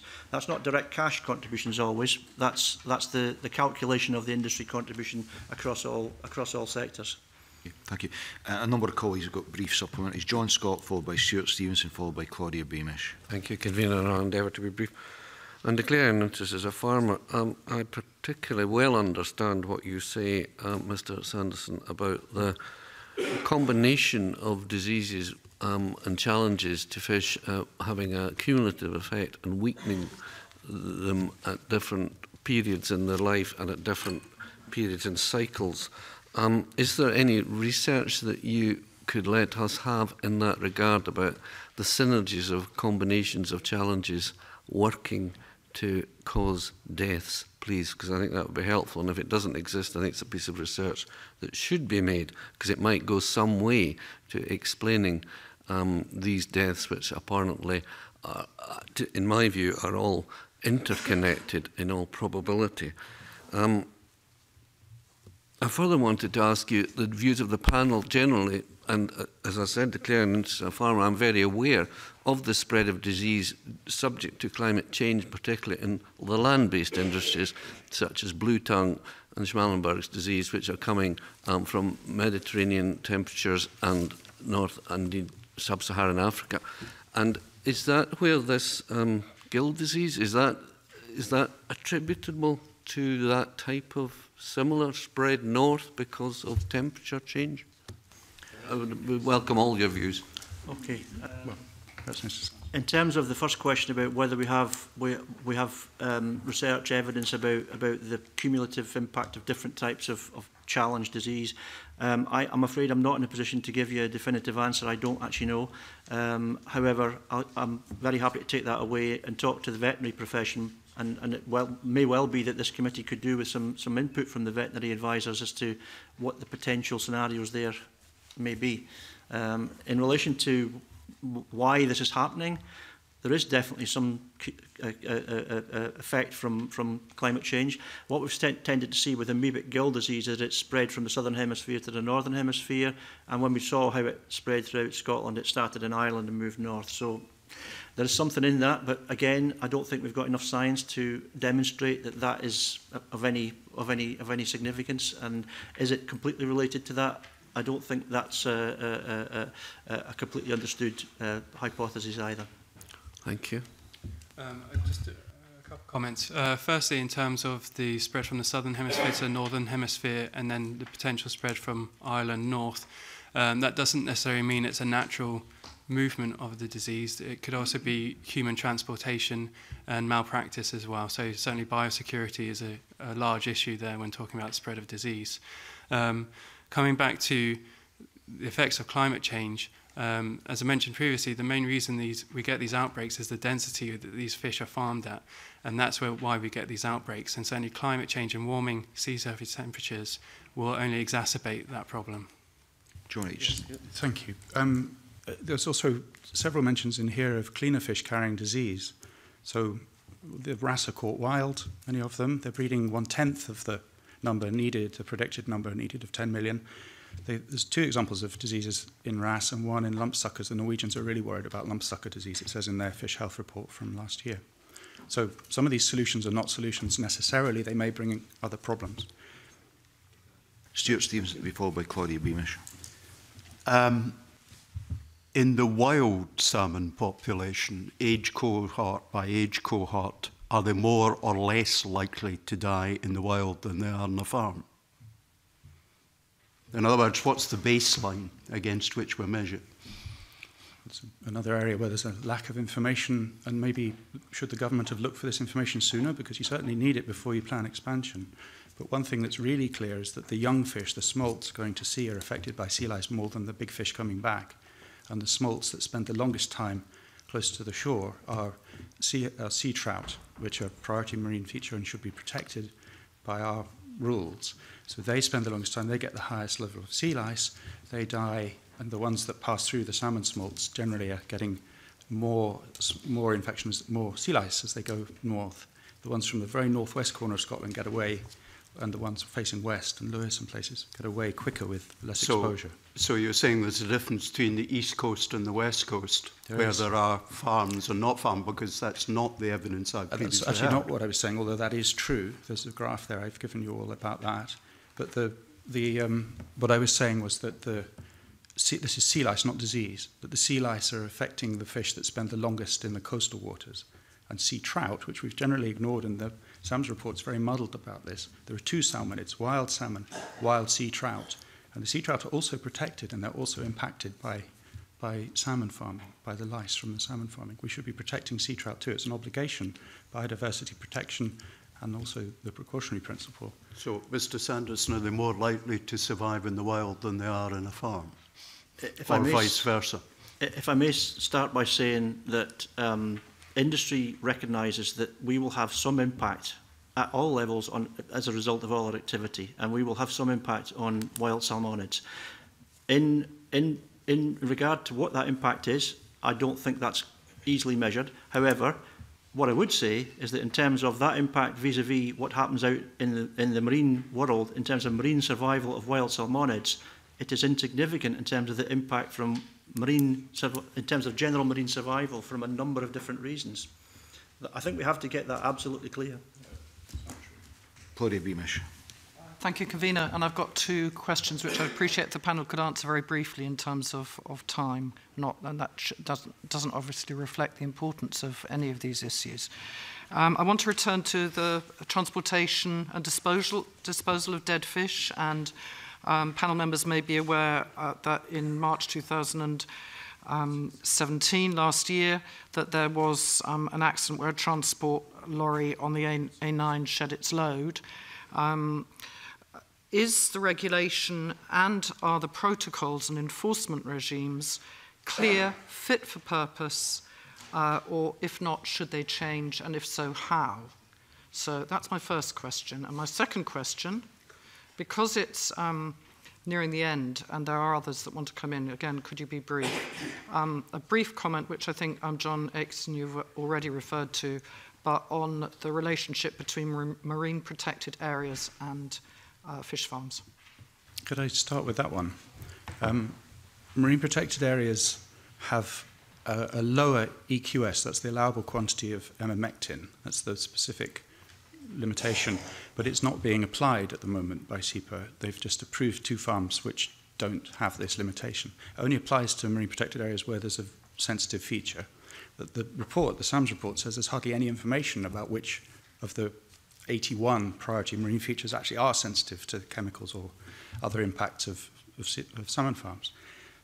Also, some of these marine protected features can swim. I mean, the flapper skate, where I live, which are critically endangered, as rare as rhinoceroses, and the excuse is, oh, they can swim away, they won't be affected. They're in the only place that's protected for them in the world, and they can apparently swim away. So, it's not true that there's no impact on wild salmonids when they go to sea and come back again, that most of them die at sea. It's a 33% difference in Ireland, up to 33% of the ones that come back to spawn, limited, reduced by what happens to them from the sea lice. On infection and transportation, I don't know the answer. Could I really just pick up on marine protected areas and our concerns? So I agree with John that the SAMS report does very little to kind of address the impact on marine protected areas, particularly a network of nature conservation MPAs. Maybe that's due to a lack of resources available, but that's certainly something we need to look into, particularly in light of the fact that the majority of salmon farming growth, predicted growth, will impact inshore nature conservation MPAs, many of which have protected features that are at direct risk from aquaculture activity. And in terms of disposing of salmon mortalities, I'm not in a position to really answer that. David Sandison. Okay, we'll start with the last one first, as others have done. Again, in terms of where we sit vis-à-vis MPAs, our industry absolutely recognises the suite of different designations that have been placed throughout Scotland for a variety of reasons, whether it be for protection of species, a specific species or not. We recognise how we have to live within that environment in terms of the siting that we need to think about when we're putting farms in place. We don't believe, however, that means we can't have a farm either in or near an MPA. It depends on what exactly we're trying to protect. So again, we'll work with all agencies to make sure that we're complying with the expectations surrounding the designation, and will also help with the management of the designation where that's appropriate. I think we're in a good place to do so in some cases. So we have absolutely no issues whatsoever with the regulatory environment that pervades around about protecting the marine environment. I think that's an absolute given. In terms of the appropriateness of the regulation around transport, and specifically whether it's working or not, I really don't believe I can comment. We understand the regulatory position, and we do everything we possibly can in terms of biosecurity. I can't say an accident will never happen. I don't know the specific details of the accident you mentioned and whether that led to any problem or not. What I would say, again, is if there's any evidence whatsoever that we're not following proper biosecurity measures for the transport of waste or anything else for that matter, we want to know about it. We need to know there's a problem, and then we'll fix it. Right, it's probably a question for the next panel then. Thank you. It may well be. Thank you. Moving on, Mark Roscoe.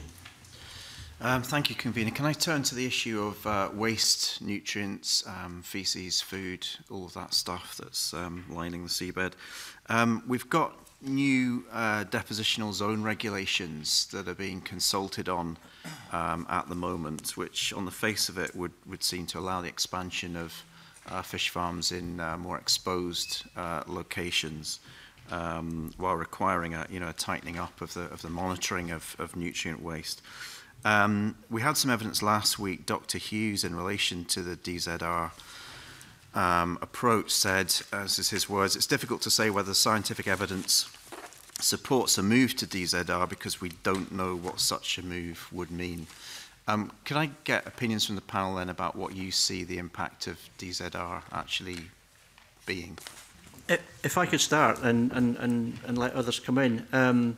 One of the things that came out of the report last week, which we read with great interest and then had to think a wee bit about, was the concept of adaptive management.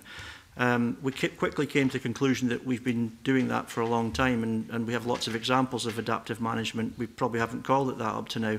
It's a good phrase, however, and actually, probably, in relation to what's being proposed, or at least consulted about in terms of a new approach to regulating, that potentially is quite an interesting way of taking forward an adaptive management approach. So from that perspective, I think we would welcome that approach, and we'd like to sit down with regulators and have more productive discussions about how we move it forward.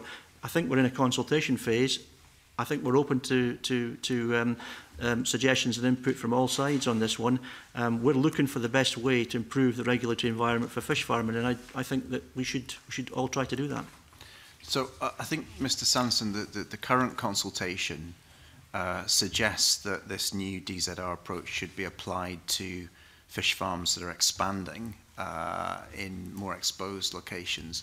Do you believe that this regulation should be applied to all fish farms, including existing fish farms in more inshore waters? I think there's a combination of things here. We obviously are looking at this in relation to whether or not we can properly model and look at site-specific modelling that is more appropriate to the actual location of an existing site. If we find that we've got a better model than the one that's been used in the past, or we can look at adding to that model and better understanding what's going on at site level, that's good. We should do that. So you would welcome this new regulation being applied to every fish farm in Scotland, is that right? No. No, you wouldn't. Because there are some sites which as they're currently located, if you apply a strict interpretation of how it's presented at the moment, that would be detrimental to those sites. Detrimental to the sites or to the businesses that operate on those sites? Well, clearly, if it's detrimental to the site, it's detrimental to the business. So I'm not going to try and split hairs on that one. The fact of the matter is we should take that into consideration if we're going to change the regulatory system. Okay, could I take other views on DZR? Certainly, at Link, our focus is really on the environmental impact and mitigating those impacts. So we have a new assessment in place, a new modelling technique that is more accurate and can give a more detailed view on the environmental impact, then that's the one we want to be seeing used. So if it's an improvement of previous models, then we would like to see this new improved model used on all fish farms to ensure that they're all meeting these new standards that are within this DZR consultation. Thank you. The DZR works, is proposed to work, it's not approved yet, is to work by not using the existing idea of a conservative limit on how much using biomass to limit the impact on the bottom or around. It's to say, let's not limit it. We won't have a cap on biomass. The farm's going to be 8,000 tonnes instead of 2,500 tonnes. But we'll work the way up to 8,000, monitor what the effect is, and then allow an increase, allow an increase, allow an increase till we detect an effect, which is supposed to be safe, and then we'll cap the capacity at that level. The problem with doing that is, as this SAMS report and PAMP2 study, all these studies have shown, is that the impacts are not immediately recognisable. You might find out 10 years later that there's been an impact because emamectin lives for 4.5 years in the seabed and is still poisonous, for instance. And these things are cocktail effects. They accumulate, they bioaccumulate in animals. The computer modelling that drives DZR allows, in the case of Dooney, which isn't offshore, by the way, it's one of the places they would have applied to DZR because it's dispersive. It allows the waste to go away. It allows 86% of the waste to leave, and then it's not modelled. So that's not really minimal impact. That's a discredited idea from the 1970s that you can dilute pollution until it doesn't make any difference anymore without knowing where it's gone. So DZR adaptive management is what's, as Mr. Sandison has been saying, is what's been happening already. It's what's been going on before. It's not a new thing. It's like rebranding creationism as intelligent design. It's a marketing thing to say we're going to do something different. We're going to be more intelligent about this. Whereas in fact what the intelligent bit is collecting proper data, analysing it for patterns responsibly, independently, transparently, and then making sure that you apply the precautionary principle wherever you don't know the answer, which means now, and then work out what to do before you do it. You don't do what Professor Tett said and do it anyway and see what the effects are and then work out if you mind the effects afterwards, because you can't tell what the effects are for 10 years sometimes. Do you believe that there's anywhere in the world where that regulatory approach is successful in terms of delivering environmental objectives? I mean, Iceland was mentioned last week. They haven't started in Iceland. It's a proposal to do it from a blank slate in Iceland.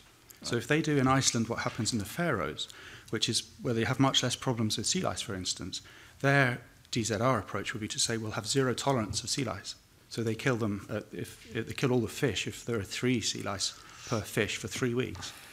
I mean, that's adaptive management. That's quite an intelligent thing.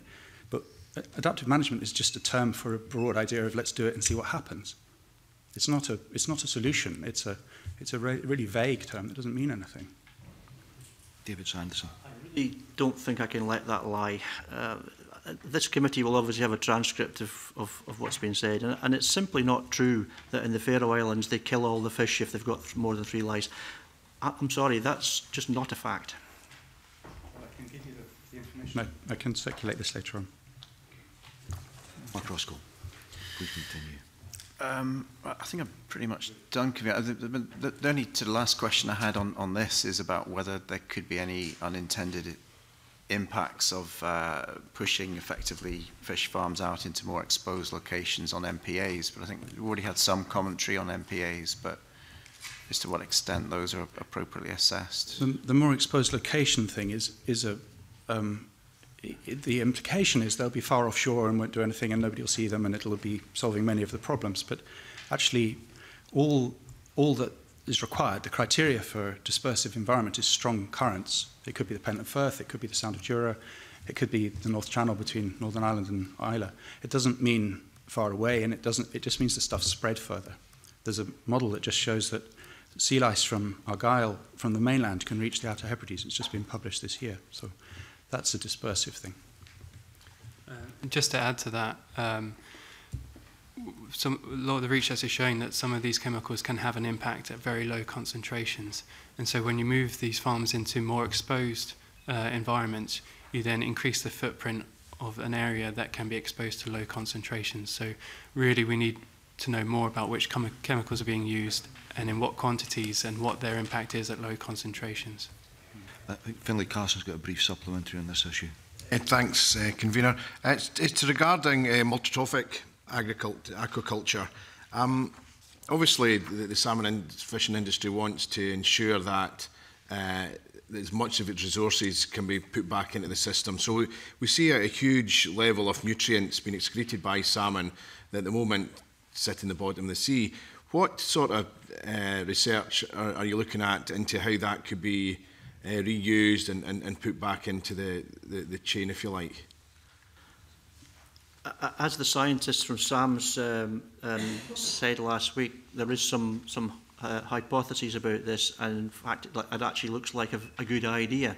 And in various locations where salmon farming takes place, there are projects that have taken place looking at small-scale multitrophic approaches, so growing seaweeds and mussels and other species in the vicinity of a farm to get a balance in terms of nutrients within that environment. At a local level, at a small level, I think it works very well indeed. And I think there's certainly a case that we should be looking to do some more research to see if we can expand that methodology. I don't think it's going to be what I'd call a big ticket in terms of changing the whole balance, but I think anything that can help aquaculture to be positive from that point of view, we should be looking at doing more of. An example would be in the place I come from, the Shetland Isles, where we produce 3/4 of the blue mussels in Scotland.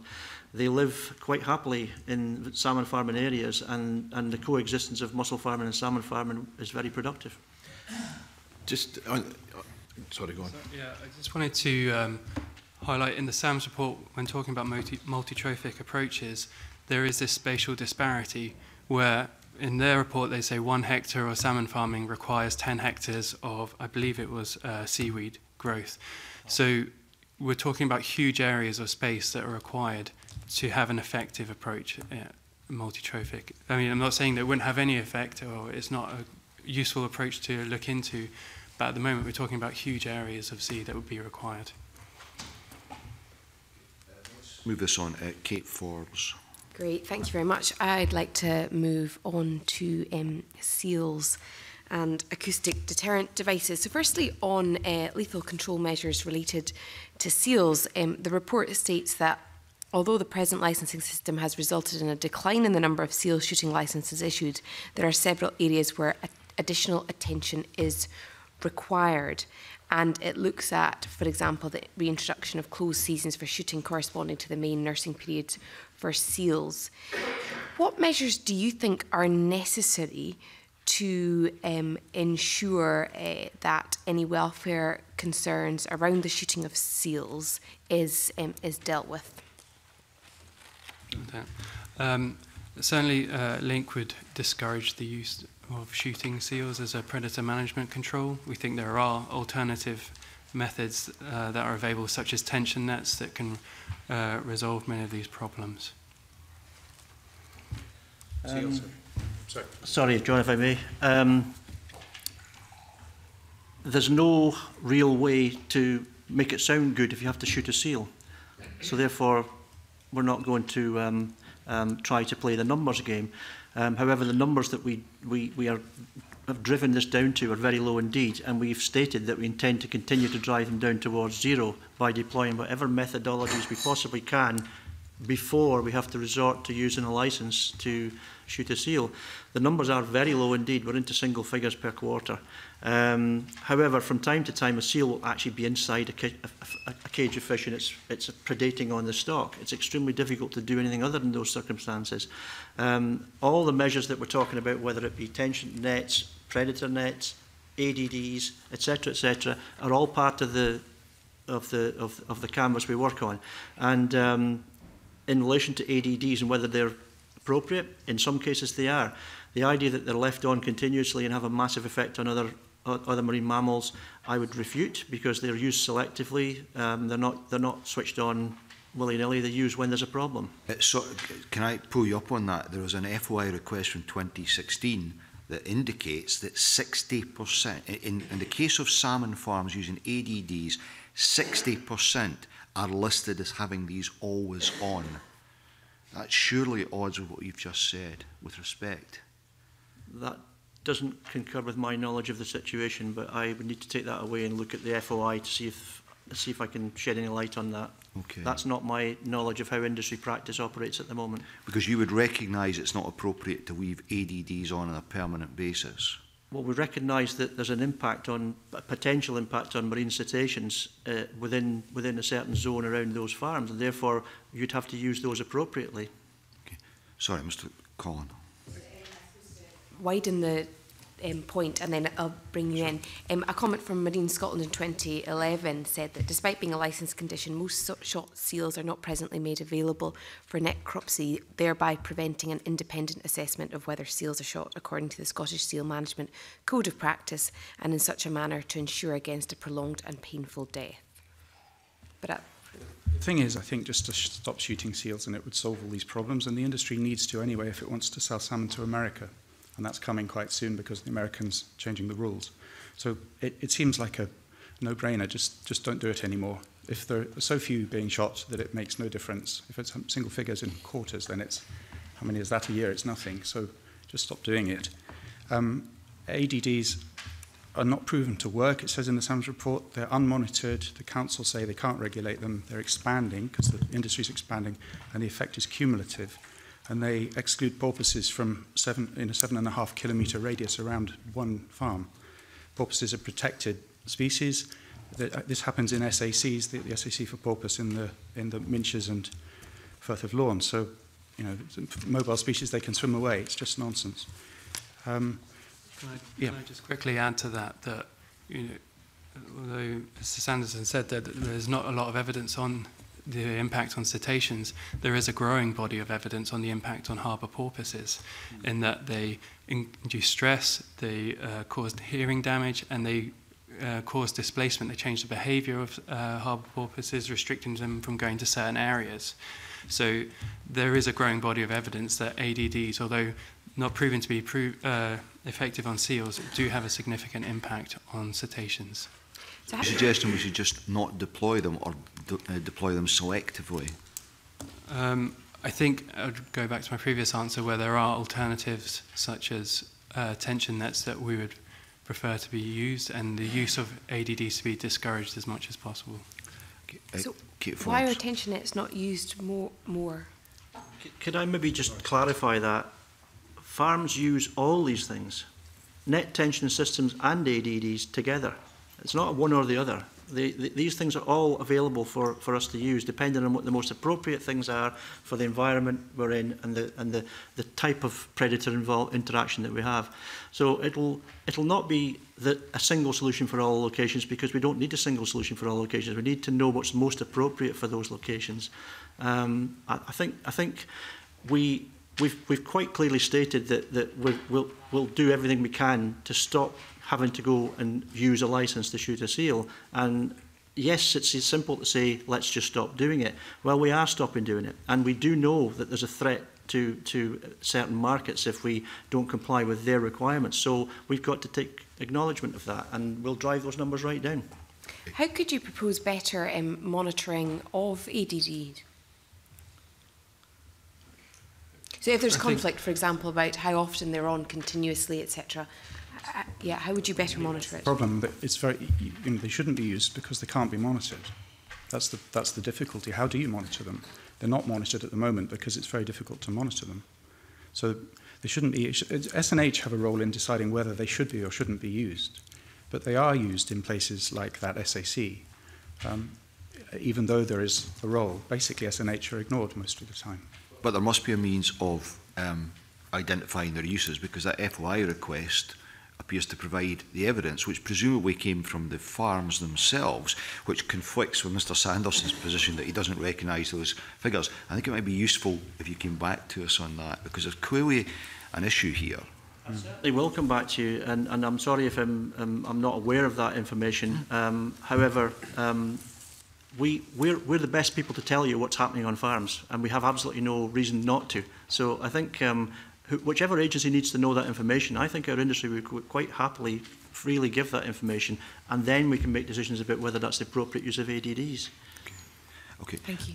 Moving on briefly to RAS, Finlay Carson.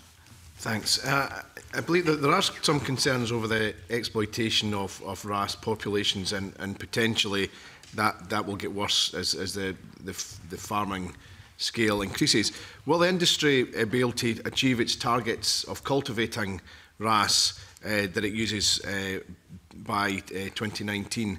And if it doesn't, do you believe that the wild fisheries for RAS requires more regulation? Okay, two parts to that maybe. The first part is that we've already started to make the big investments necessary in the hatchery facilities required to grow the numbers of RAS that we believe we could usefully use in the marine environment. The latest one being the approval to go ahead with a new hatchery at Macrahanish with a £40 million investment there. We believe that we'll have enough RAS in production by 2019 to meet our needs. If we don't, then we're quite happy to engage with whoever we need to about voluntary measures in terms of the existing RAS fishery now, not in 2019, to make sure that we're not actually doing anything at all which might impact on the overall sustainability of that fishery.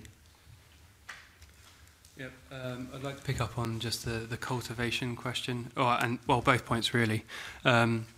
Certainly when we're talking about cultivating the number of RAS or lump sucker fish required to meet the demands of the industry, we're talking about a whole new form of aquaculture, really, a whole new RAS and lump sucker fishery, which requires resources, which requires food, which will require pest management as well. And over time, if we're cultivating these species, we're going to have some genetic traits chosen over others, the same as we have with farm salmon, where they're more adapted or better at reducing sea lice numbers. And this raises concerns, for example, if you were to have a large-scale escape of farm salmon, you also have an escape of farmed cleaner fish too, which then go into the wild population.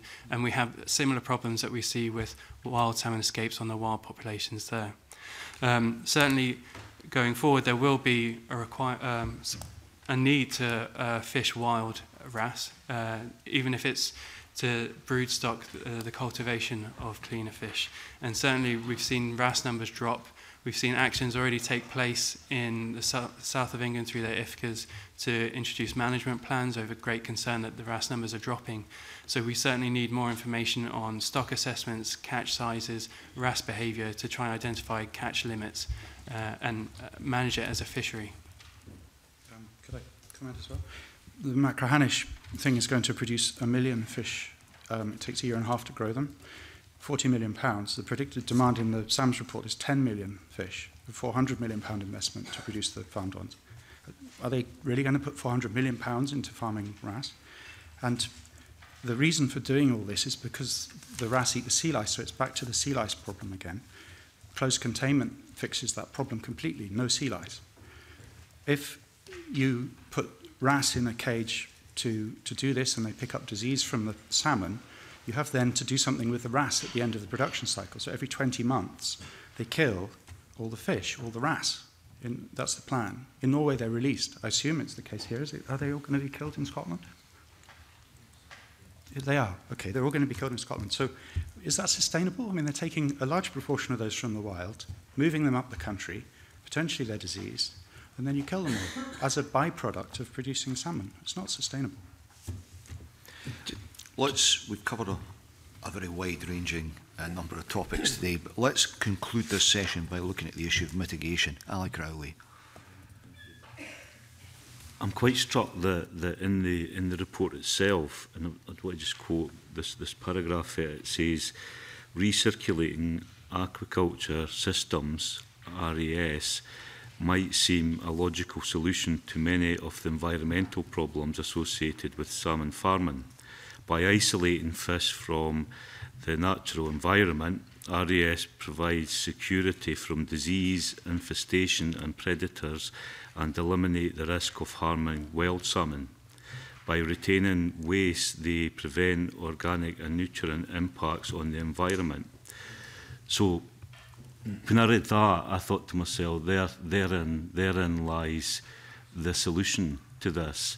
And I see that there's a Norwegian firm announced plans for a £500 million investment in an aquaculture plant inland land-based in America. So it certainly seems to be that there is investment taking place here. Is that the solution? Is that the big ticket, as you said? If I may, in terms of the big ticket, I would view that as being something for the future. In addition to what we do in the marine environment, and supplementing what we do in the marine environment, and enhancing what we do in the marine environment.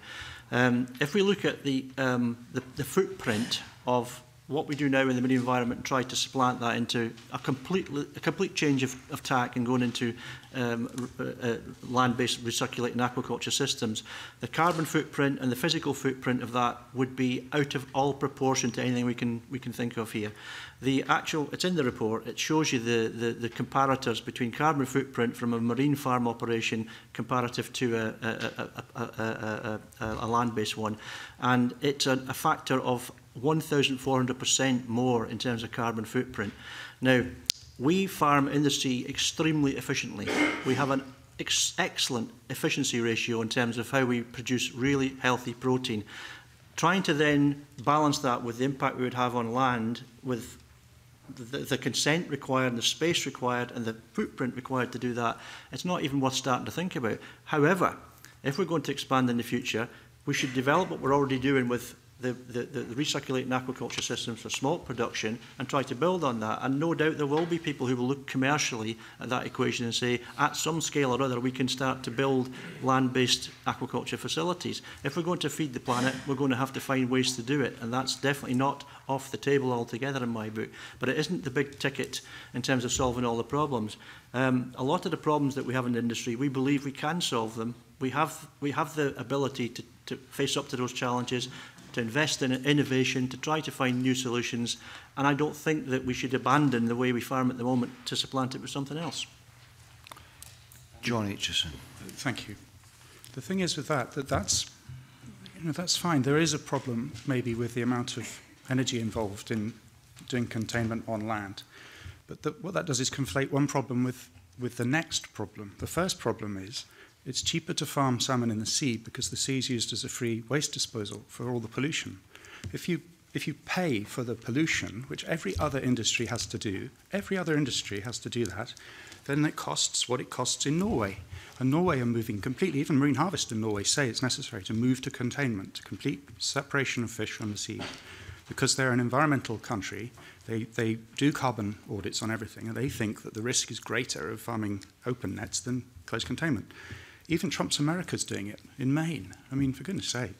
So we can't carry on like we're doing. We should fix the problems that exist now and then not expand until we've worked out how to fix the problems. It's a precautionary principle. We're obliged to do that. Sam Collin. Yeah. Well, I certainly think that closed containment technology has huge potential for alleviating a lot of these problems, and obviously that comes with other environmental concerns, but there needs to be some clear cost-benefit analysis done to adequately compare these two different approaches. But what is disappointing is that there is a huge amount of investment in this technology in other countries like Norway, and that there doesn't seem to be anything happening here, pilot projects, anything. And I think we recognise that this is an early stage of the technology and that we can't expect it to happen tomorrow. But there are a lot of other technologies out there at the moment that involve some kind of semi-closed containment through keeping fish at certain depths to reduce the sea lice problem. There are other things happening out there that aren't being investigated or put into use here in Scotland. So there are many interim methods and strategies that could be put into place whilst we're waiting for closed containment technology to become an economically viable option. And to back that up to an extent, the technology around closed containment is transferable. So surely, if we're going to invest in Scotland, it should be on all those kind of measures, and others will develop those technologies that we can import. Scotland should lead the way. Scotland's behind. We're on the back foot. Norway's leading this. Are we wanting to be as cheap as Chile and compete on that basis that we're cheaper and making a lot? Or should we raise the standards and compete on being the best? Scotland's good at this stuff. It's good at engineering. Ali Crowley, do you want to come back with further questions? Yeah. Okay. Donald Cameron, then John Scott. You can come in. Thank you, Convener. I mean, I think what I'm hearing from you all is that realistically speaking, the SAMS report is right when it concludes, and I quote, it seems likely that the majority of salmon production in the sea will, for the foreseeable future, continue to take place in net pens. I mean, I think that's seems to be what everyone says. I've got a question for Mr. Sandison, and this is this: it would be much more expensive, would it not, for your industry to commit to recirculation systems than what you're currently doing, it's financially speaking? I like the idea of a cost-benefit analysis. I'm sure we need to do that. We are really up for innovation. We're really up for trying different growing systems in the sea. We don't have a problem with closed containment systems being applied in the sea, even looking at how we can implement effluent treatment within those systems. We already have substantial investment in wellboats for carrying out an awful lot of the rudimentary work that we need to do on farm sites in terms of moving fish and treating fish. We can now have effluent treatment built into those wellboat systems. We can have capture and filtration systems built into those systems. Yes, we're investing heavily in all these things, and we're moving forward the whole time in terms of investment. So there's always a cost-benefit analysis required wherever you take any decision about how to move forward. And I'm not suggesting for 1 minute that we're going to stand still and not do that. I hope it's not a controversial point to make, but surely it is cheaper for you to do this at sea in open nets than in closed containment. Is that right? Yes. John Scott, followed by Mark Ruskell to conclude. Thank you. Coming from an engineering background, I would like to see an engineering solution to much of what you propose. At the moment, there is nothing happening in terms of the deposition in the seabed, and the alternative is close containment. In between, there must lie an engineering solution, which would essentially be that as fish cages are suspended, are they not, in the water, then something similar to a tray of a similar dimension could be suspended beneath it and cleaned out on a regular basis.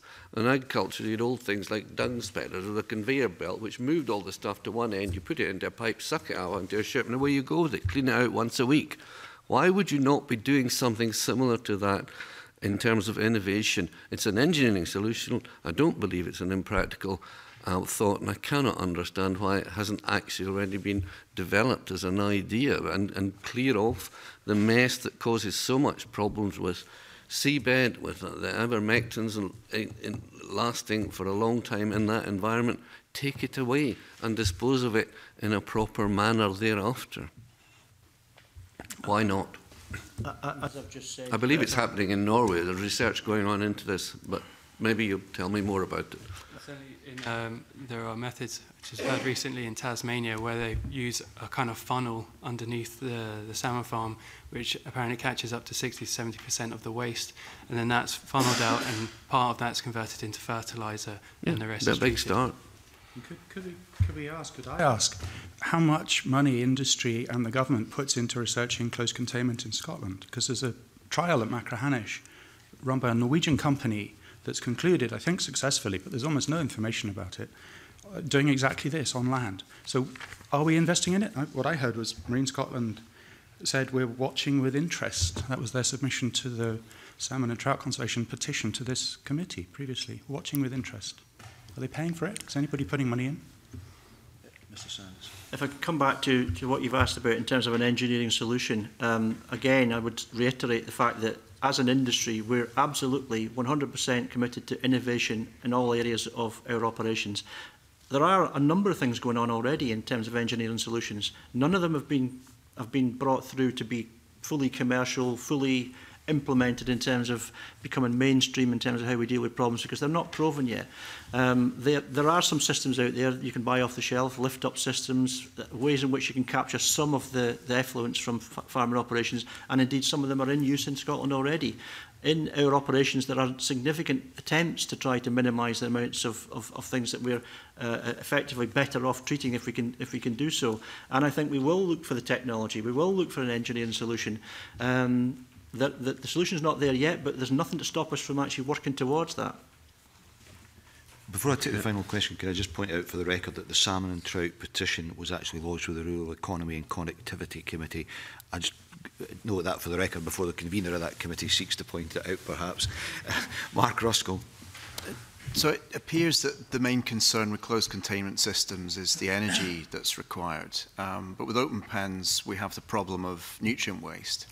Is there not a way that we can take nutrient waste that would be captured with closed containment systems and maybe put that through anaerobic digestion and actually generate the energy? And do you know of any research that's currently underway along those lines? One would be the one to look at. And the Norwegians say a study was done in Norway that proved it was economically equal to farming open nets in the sea, done by a Norwegian university. So it's worth having a look. All I would say to that is that there are a number of attempts at a land-based closed containment out there that have been done over the years. Some have come to conclusion, some are still happening. I think the committee would be well advised to find out as much information as possible about those systems and the exact outcomes of some of that work to date. The only other issue that I've not touched on in terms of how we would see how what we do in the sea supplants into a land-based system would be in the relation to whether or not it improves the overall well-being and health and welfare of our fish. We would say that it's more than likely that the stocking densities in some of these experiments that have been done around the world already would be significantly higher than the stocking densities that we farm fish in the sea. For your sea lice, presumably. 25% wouldn't die each year. Let's wrap it up at that point. Can I thank all of the witnesses for their time this morning? I think that's been a very useful exercise in exploring the various issues. I'm going to suspend very briefly for 5 minutes till we change the panel. Thank you for your time.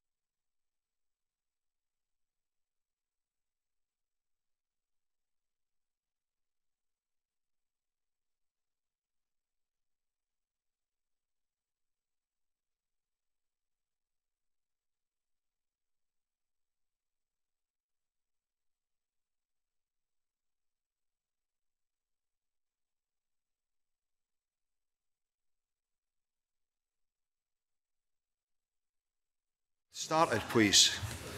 Or restarted.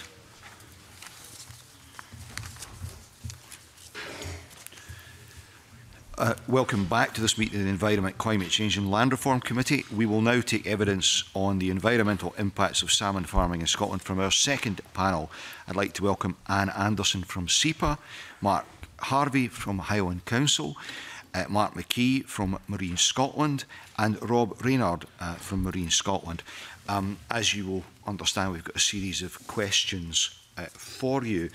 I want to look at how things have progressed or otherwise since 2002.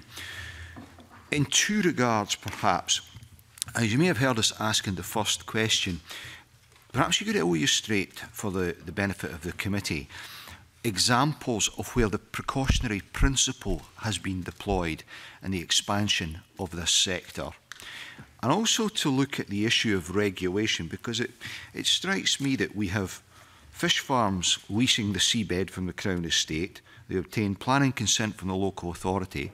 They're then policed by SEPA and the Fish Health Inspectorate. And yet there does appear, at face value, to be a insufficient coherence of oversight of their activities. So are we regulating sufficiently effectively? So we could take those questions together and kick off with those. Could I? Mark Harvey. Could I start on the precautionary principle? Precautionary principle, of course, is embedded in European environmental legislation, so we obviously can't ignore it. It's a principle that's applied. I have to say, speaking as a planner, I don't like it.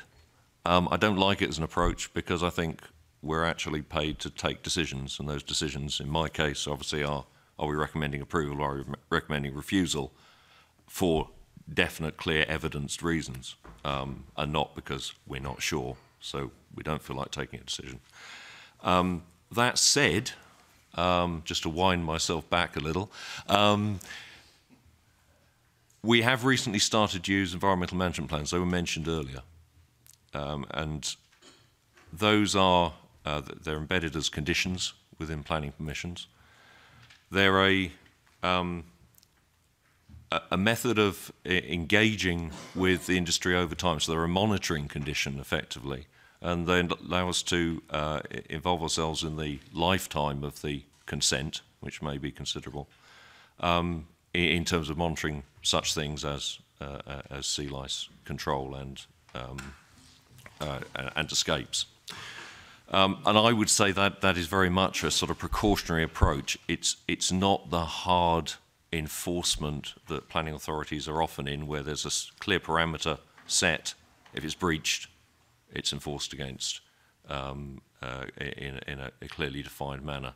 It's a sort of softer approach, and I would suggest that is probably at the moment where the precautionary principle is coming in most clearly. And in terms of regulation of the sector, is it sufficient given what we've seen in this report? Is it sufficient? It's difficult.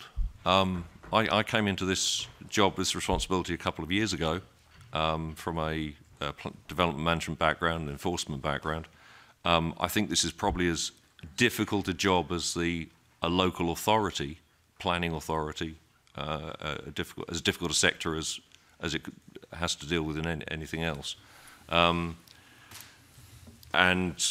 yeah, my feeling is that the regulations are quite, from a planning authority point of view, quite frustrating, and we don't feel we're able to come up with very clear answers as recommendations to our committees and so forth. Consequently, the environmental management plan is that slightly soft-edged approach to monitoring, as opposed to perhaps the more hard-edged monitoring that we would apply to other areas of our work. Okay, thank you. Anne Anderson. In terms of SEPA's role in licensing, we set environmental quality standards. So in respect to the precautionary approach, there are controls, Mark referring to the style of controls that are used within the planning regime. Within the CAR consent regime, we set environmental quality standards that protect outside a zone of impact. And those standards relate both to organic and to chemical loads. They are used in terms of a baseline. So in terms of the application process, there is a baseline assessment required, and we use modelling tools to predict environmental impact, setting the limits in terms of size and scale based on those predictions. Monitoring is then undertaken in respect to compliance with those levels, both the limits in terms of size and scale of the facility, but also in terms of the environmental monitoring and the outputs from what's known as benthic analysis, also chemical residue sampling. Largely done by the operators, and SEPA undertakes a compliance and auditing monitoring programme undertaking sampling and analysis in respect to sort of compliance and audit checks. So in terms of precautionary, it is set at the where the environment, so every environmental quality standard is set through the use of EU directive, specifically within this industry in respect to Water Framework Directive, and we're currently going through a process of assessing and improving the EQS in respect to imamectin benzoate, which has been previously mentioned.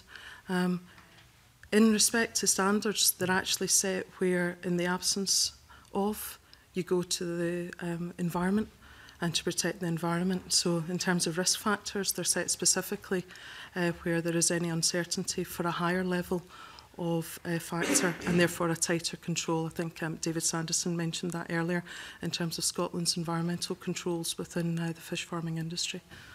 Thank you. So can I clarify a point you made? That you said that largely the sector provides a lot of the information, the data for the monitoring.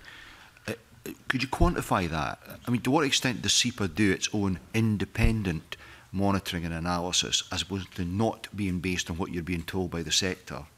So as an environmental regulator, we regulate the sector in the same way as we do every other environmental activity, be it land or water-based. The predominant theme is that there is operator monitoring, reporting of that, and then we have a resource that is then allocated against the findings. The actual percentage I don't have in front of me, but I will provide that. But in effect, wouldn't the industry actually have to self-incriminate itself in order to be regulated? Yeah, in essence, there is a requirement to notify of analysis being undertaken.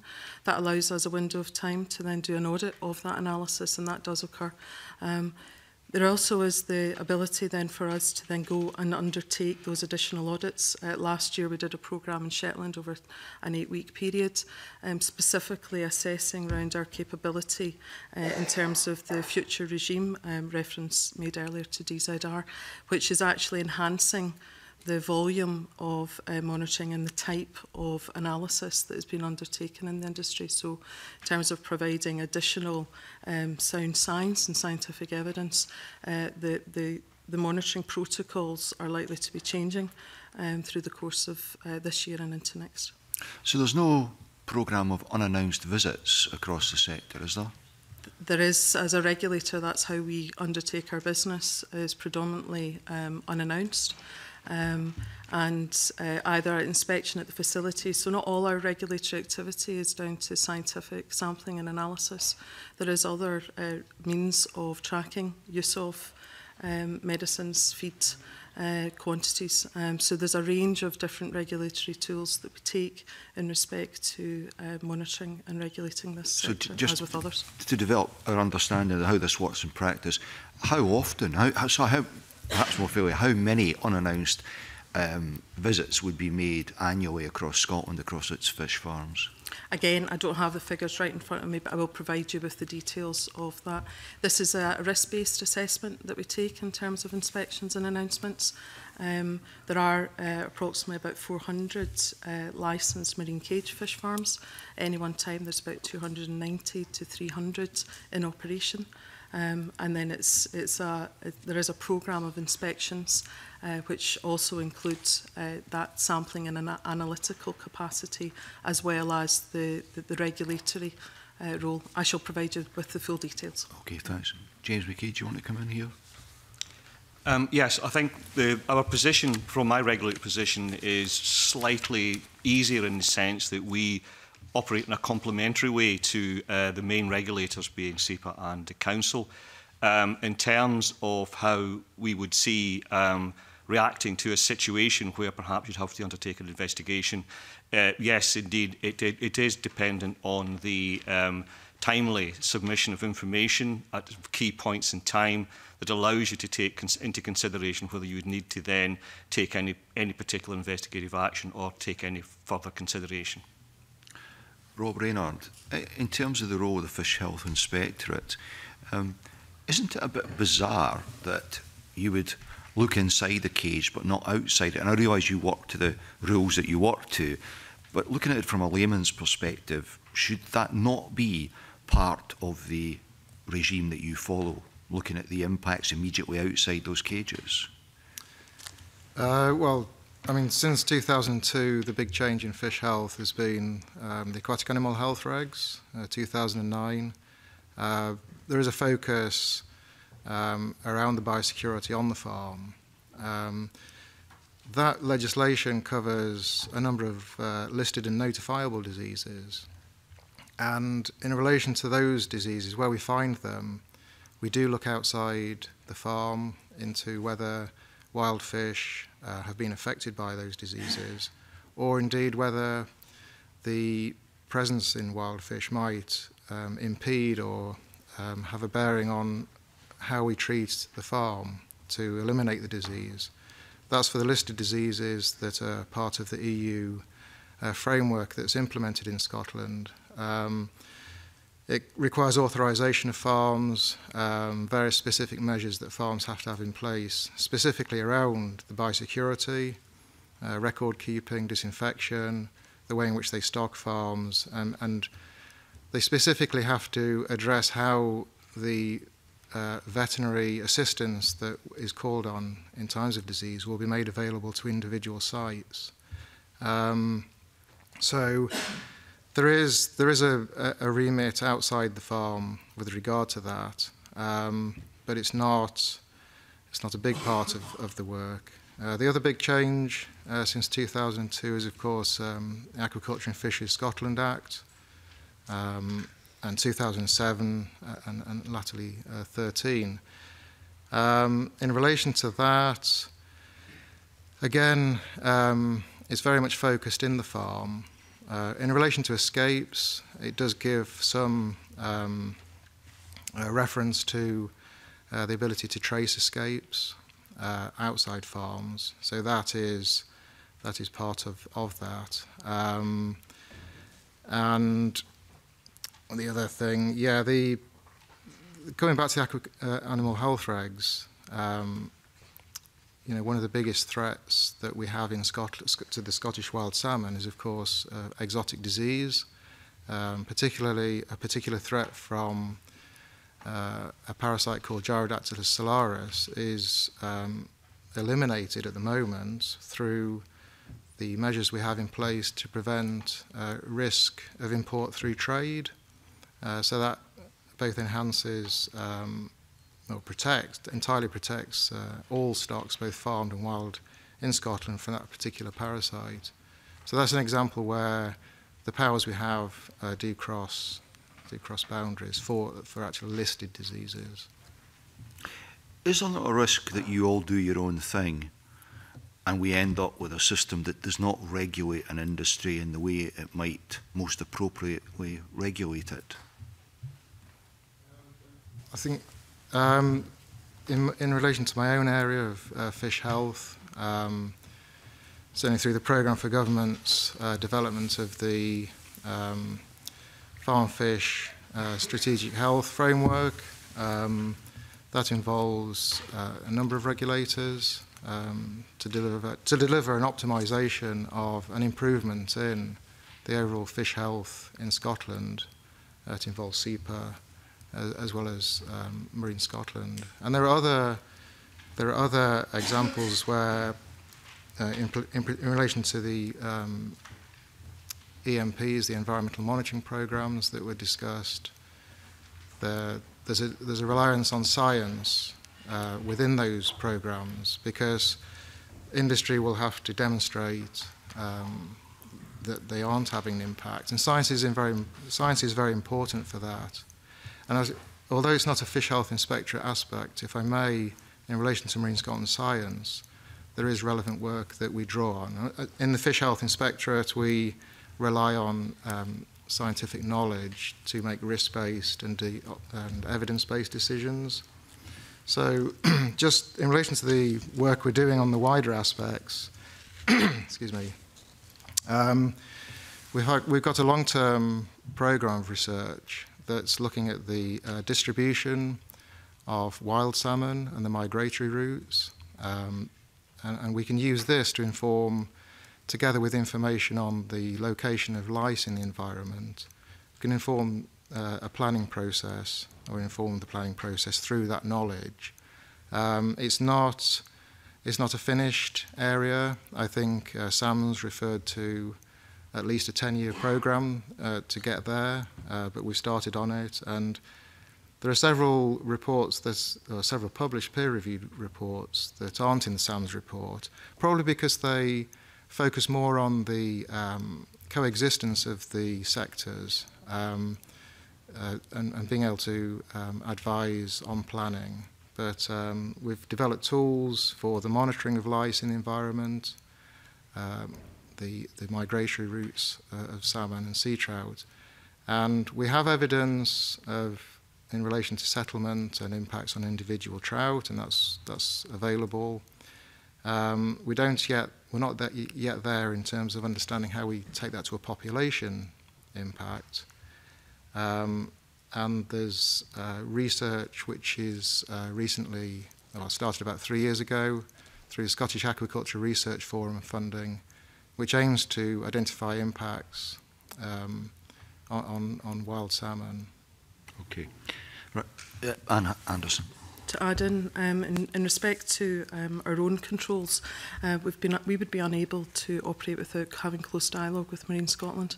The link between fish health and the use of medicines. So as an environmental protection agency, always to try and reduce the impact on the environment, be it either organic loading or chemical loading. Working with them in respect to the fish health and changes, therefore it's quite integral, particularly with some of the techniques that we're referring to, and the potential, therefore, to ensure that what we put into any car licence doesn't then lend itself to perverse practice is relevant for ourselves as much as it is for any other regulator sitting at this table in terms of the interdependencies between each of the regulatory strands of work. Okay, before I open this out to colleagues, just one kind of wrap-up question. As regulatory practitioners, are there any gaps in regulation that you can see that require to be filled for the benefit of the environment?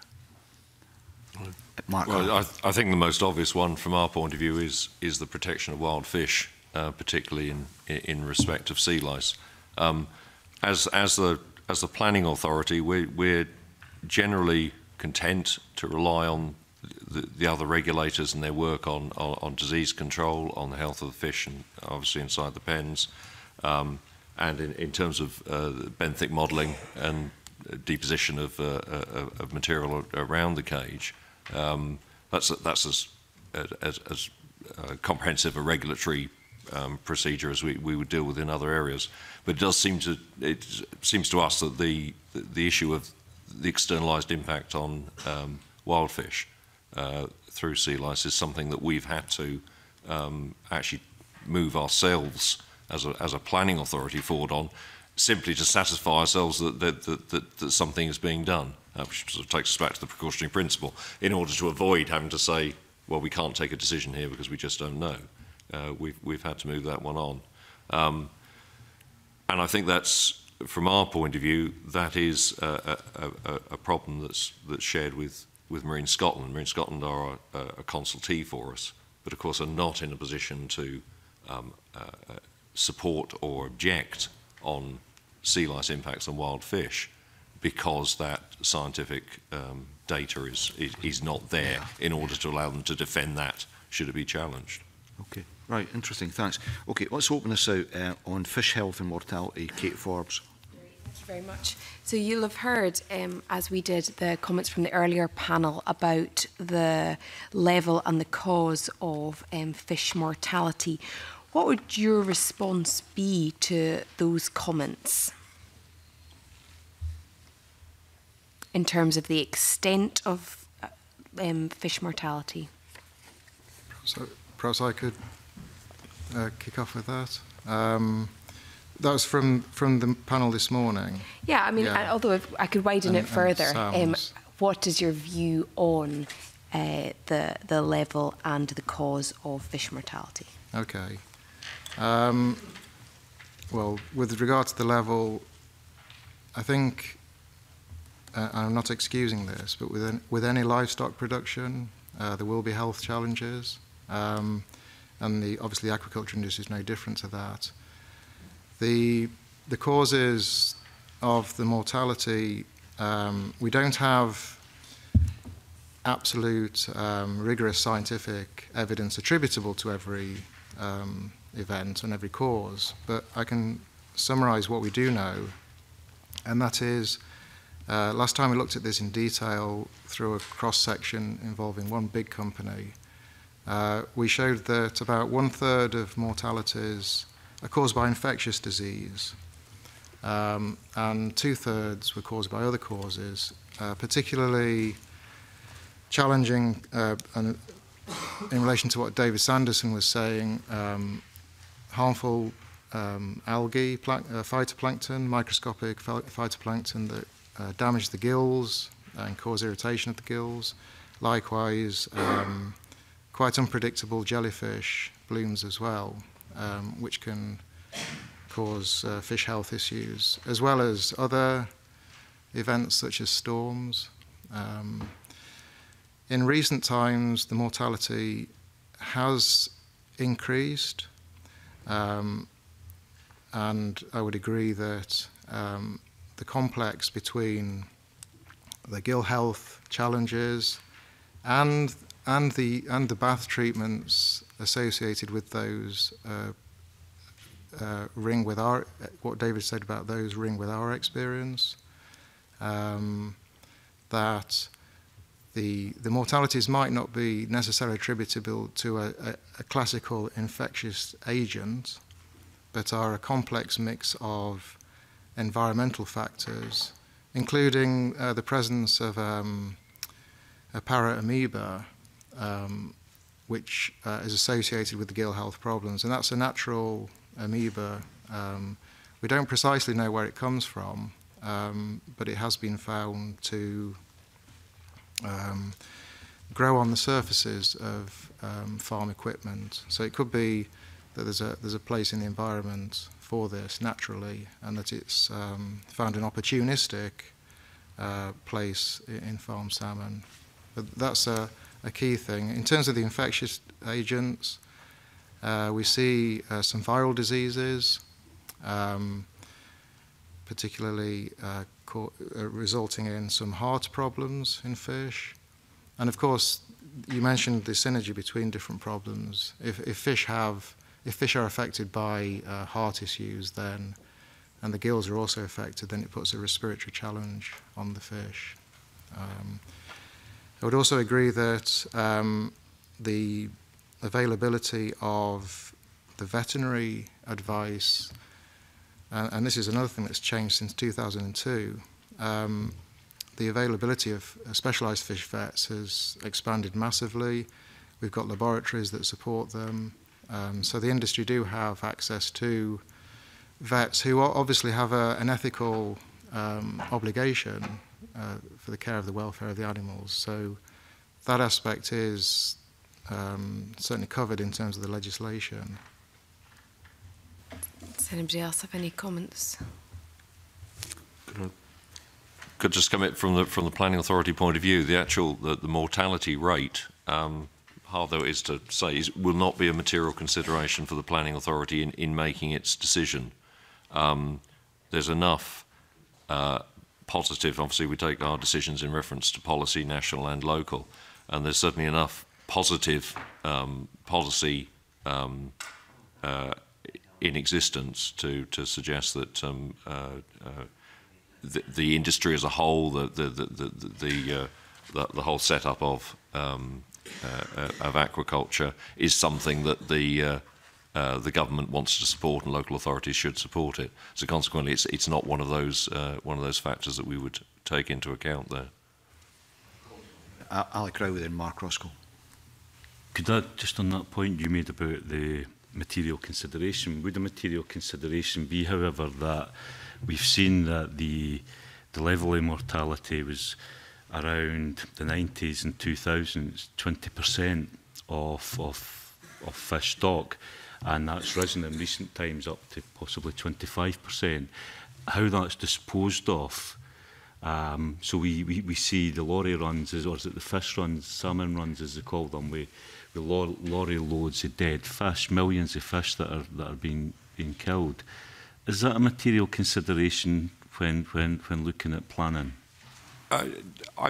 It could be. It's not one that's been raised with us, but I think if it was raised that we needed to think carefully about how dead fish would be moved from the site and presumably through the road system, I'd certainly be looking for comment from my roads colleagues and Transport Scotland perhaps on the appropriate way of doing that, and other regulators if indeed the transport of dead fish raised other regulatory issues.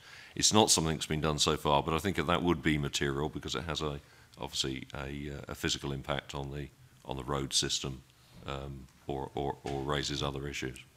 Rob Maynard.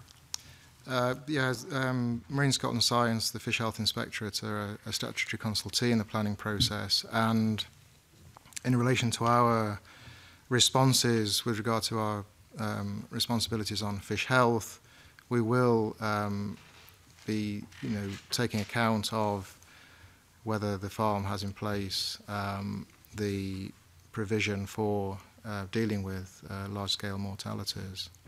And indeed, on the authorisation process that we undertake with the farm through the biosecurity measures plan, they do have to have in place protocols and procedures for how they will be handling mortalities. In fact, removing mortalities also from the cages.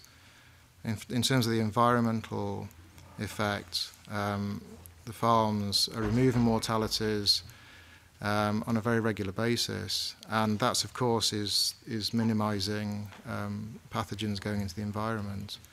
In relation to the impacts on wild fish, which is referred to in the SAMS report from disease, we take a slightly different interpretation to themselves on the Wallace 2017 paper, which we interpret as, and it was conducted by Marine Scotland Science, we interpret that as including a lot of very structured surveys that provided the evidence that, in actual fact, the impact of infectious disease on wild fish was likely to be very minimal.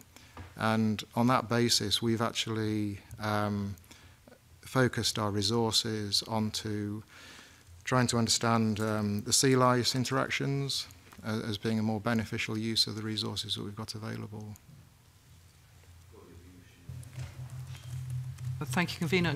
Good morning to you all. Could I just take up the issue which my colleague Alex Rowley highlighted about the transportation and disposal of dead fish, which is particularly important in view of the amount of mortalities that's been discussed this morning, and ask any of you as regulators or as a local authority whether you have a view on whether those the regulations and the protocols and the possibilities of prosecution and enforcement are appropriate. And I just refer you to an FOI which produced evidence about something that I quoted in the previous panel session about an accident on the A9, and the FOI shows that the police only reported, this is what the FOI shows, I'm just clarifying that, only reported that to Bear Scotland, and the incident was,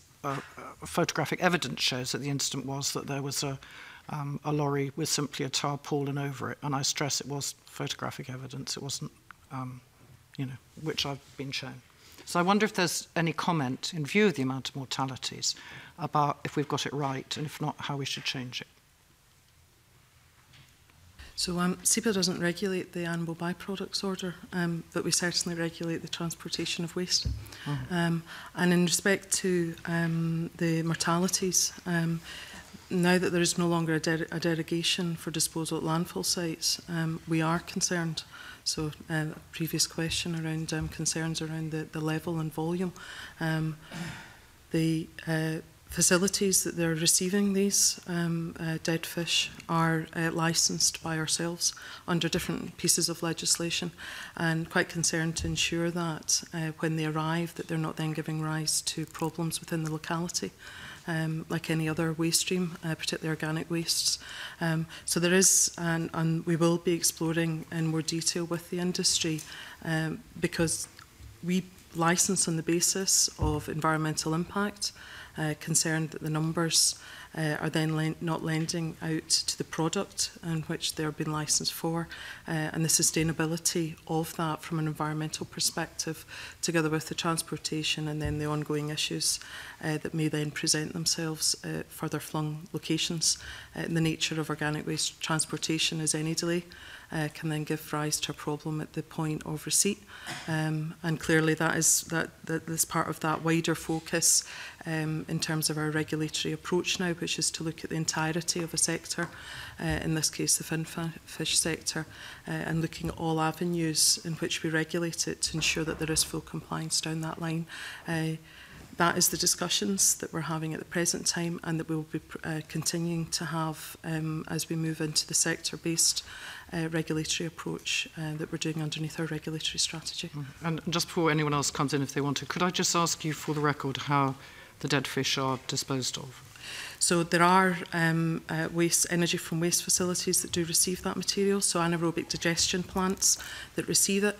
They are further flung, so one of the key things is identifying a proximity solution for a range of organic wastes. And I think that is an essential part of the discussions that we're having. Thank you. Is there any other comment on that question? Yes. You're interested in what happens in terms of the environmental, the environmental aspects of the waste. There's a report by Zero Waste Scotland in 2017 that I don't know if you've seen it, but it looks in.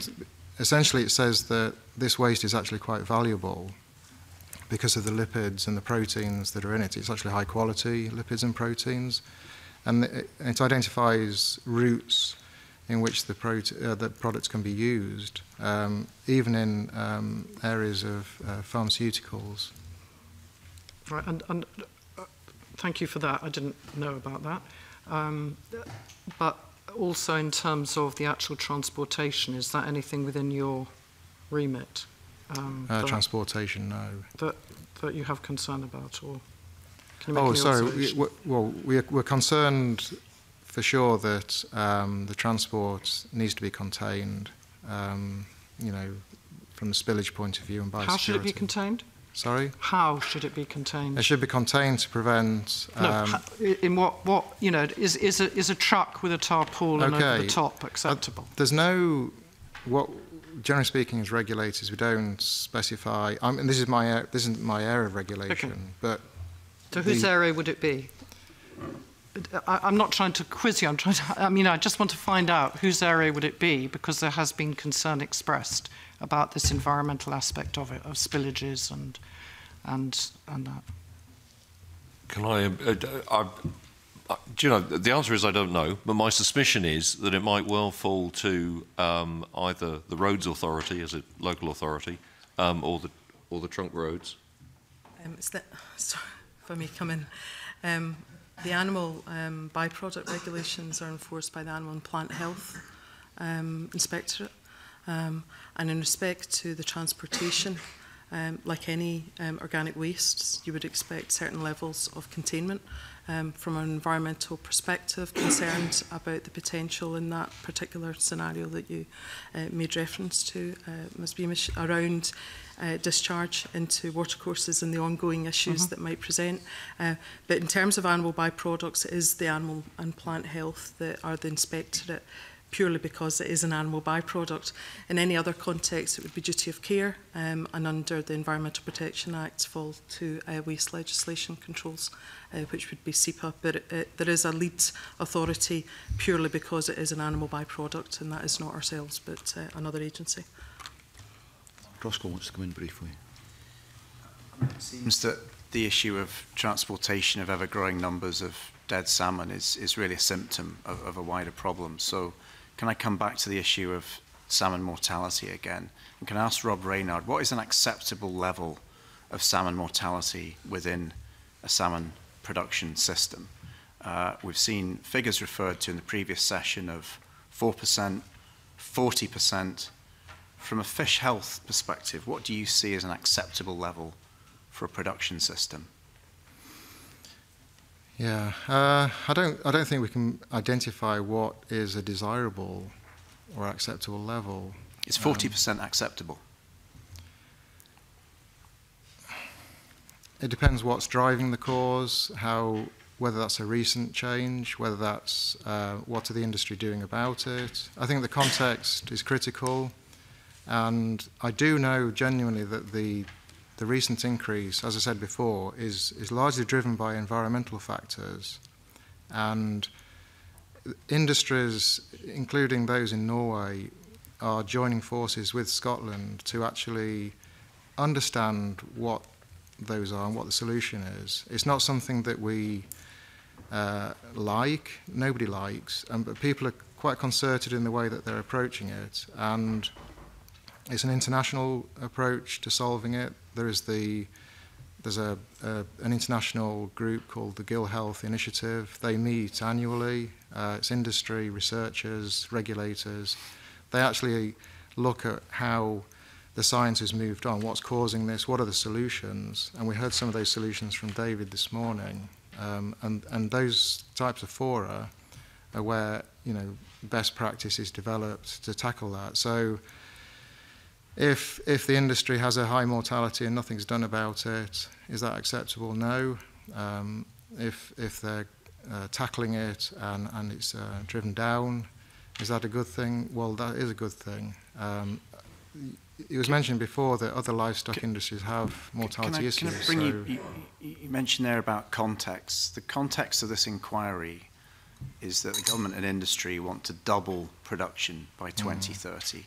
Do you believe that salmon mortality will go up or down if we double production as a percentage terms? And what do you see as an acceptable level of salmon mortality? Is it acceptable that a quarter of the fish die before they go to market?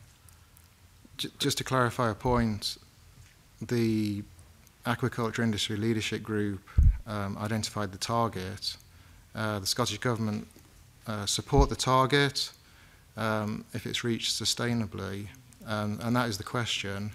So would we support a doubling of production with such a high mortality?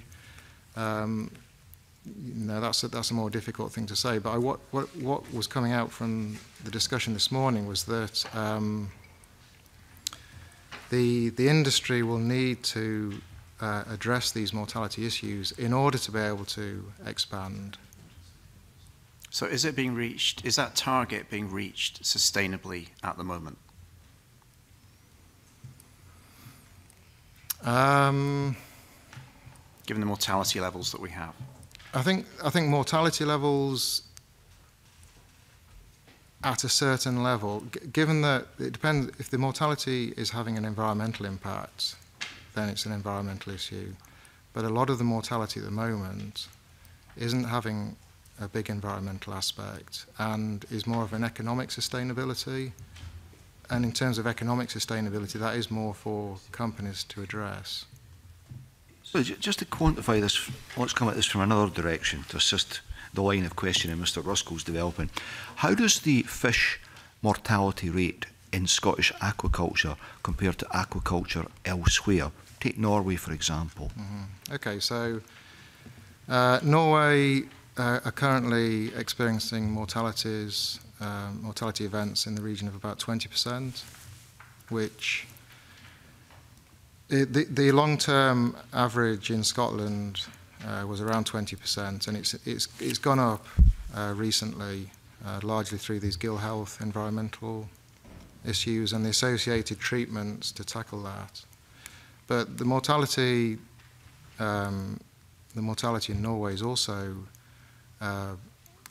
something that the industry and regulators are keen to tackle, as they are in Scotland. So we're not saying it's acceptable. But we were told last week that there was considerably more investment in science taking place in Norway than there is here to look at these issues. Is that the case? By and large, that is the case.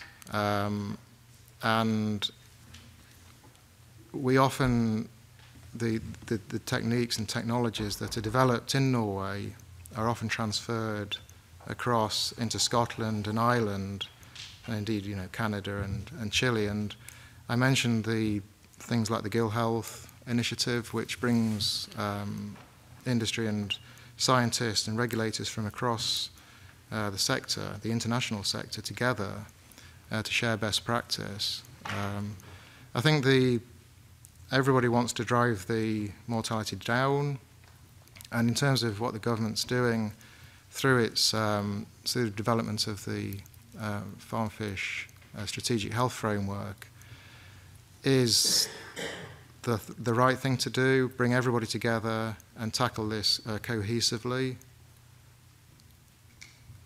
Okay, just to wrap up this section, Richard Lyle briefly. In my mind's eye, I'm getting a picture of dead fish on a lorry, swirling about in the road, depositing liquid onto the road. Surely that is not the case. Surely we have in a container, a skip, a big self-contained lorry that doesn't leak on the road. Surely that's the case, or am I wrong? Yeah, you're right. I mean, sometimes tankers can be used, and tankers are very sealed. I guess it comes down to the availability of vehicles at the time, but it's not. That's no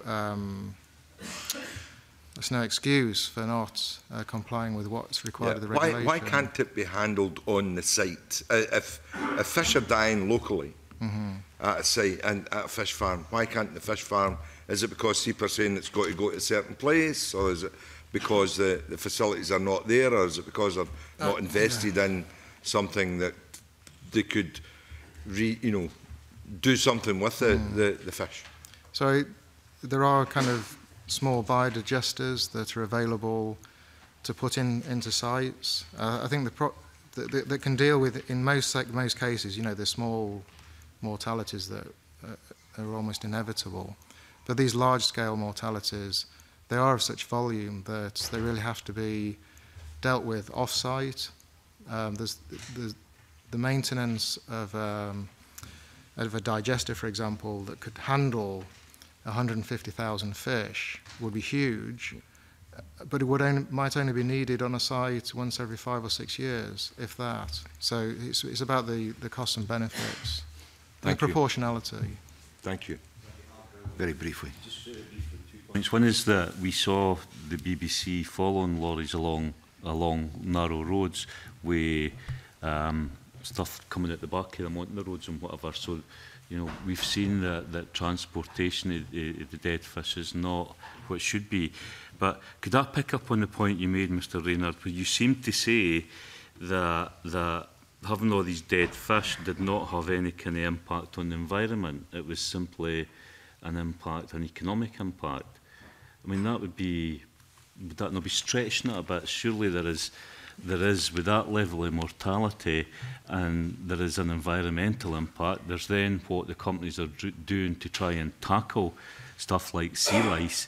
So is it not a big leap of faith to say that there is no environmental impact of fish farming and the fact that 25% of fish farmed are basically being killed because of disease?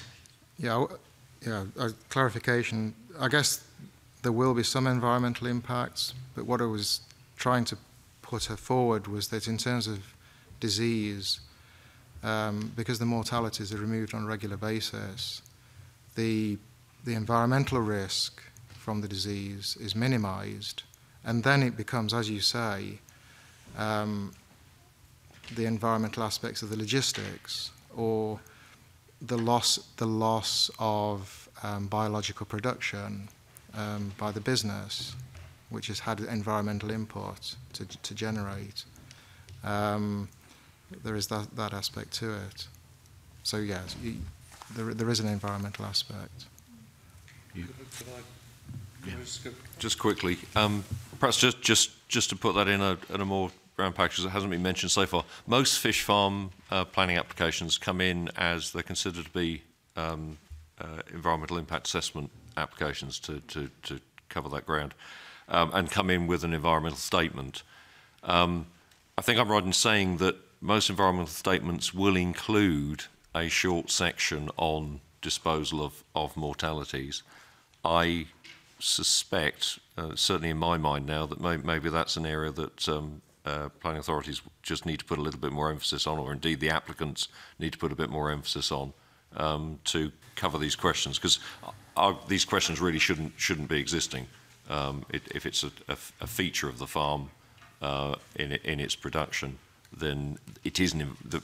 At least the impact on the road is an environmental impact that needs to be addressed. And perhaps in that context, identifying a location for the disposal of these fish as well, picking up on Anne Anderson's point. I think we'll probably need to go that far, yes, indeed, yeah.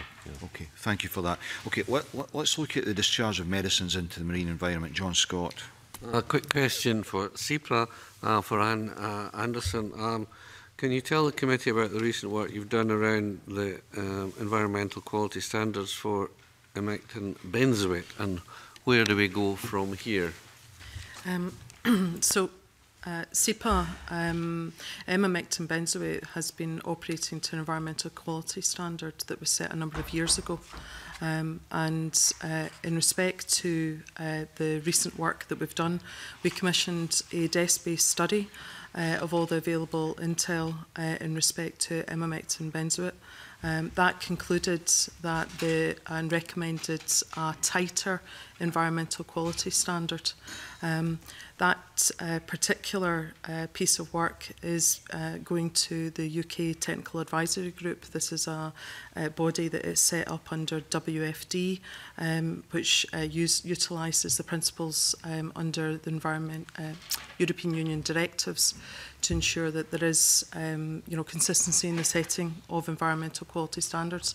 So that particular report is going to the UK TAG body for a peer review exercise, as is common with any scientific document.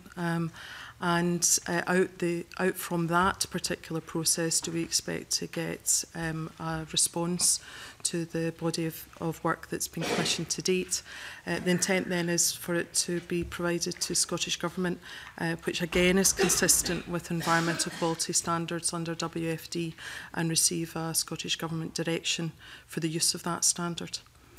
In the interim period, we have information that lends itself for a tighter control of emamectin benzoate, and have put into place a position statement which accommodates the current situation up to the time when that piece of work is concluded.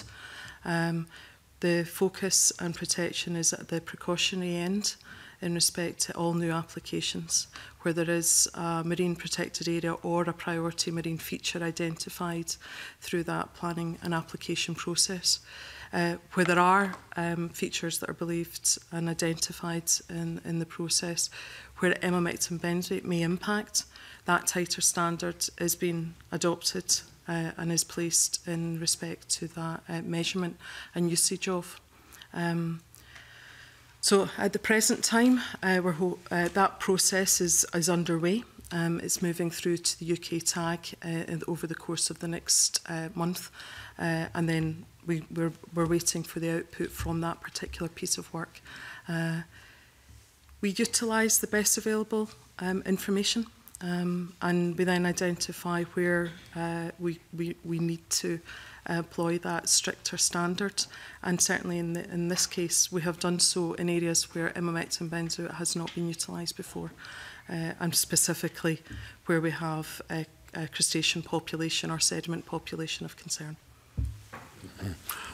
Thank you. And can I just ask you as well, generally, about should sediment quality be incorporated into Marine Scotland locational guidelines as suggested by Professor Tett last week, and all of you perhaps.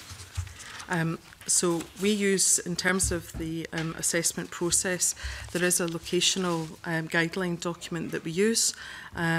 We also use the additional information to hand. So there's a range of different packages of information. Clearly, having it all within the one frame would be a step forward. It would be a positive improvement. The overall assessment of cumulative impacts and spatial locations is an area that I'm certainly very keen to explore with other regulators, and we've been discussing that aspect and addressing, because there are, as I think I identified last week, there are gaps in the information, and ability to fill those gaps is key. I'm going to bring Mark Roscoe in a minute to with a supplementary question and to move this on into the issue of nutrients. But can I just pick up on the more general issue of marine protected areas and protected features? The report indicates that in 2003 there were 16 salmon farms sited above merle beds. We've learned since that there are currently 25 located within MPAs that are designated for merle beds. We are also told that 2 years of fallowing does not allow recovery of beds. Why on earth are we allowing salmon farms anywhere near these features?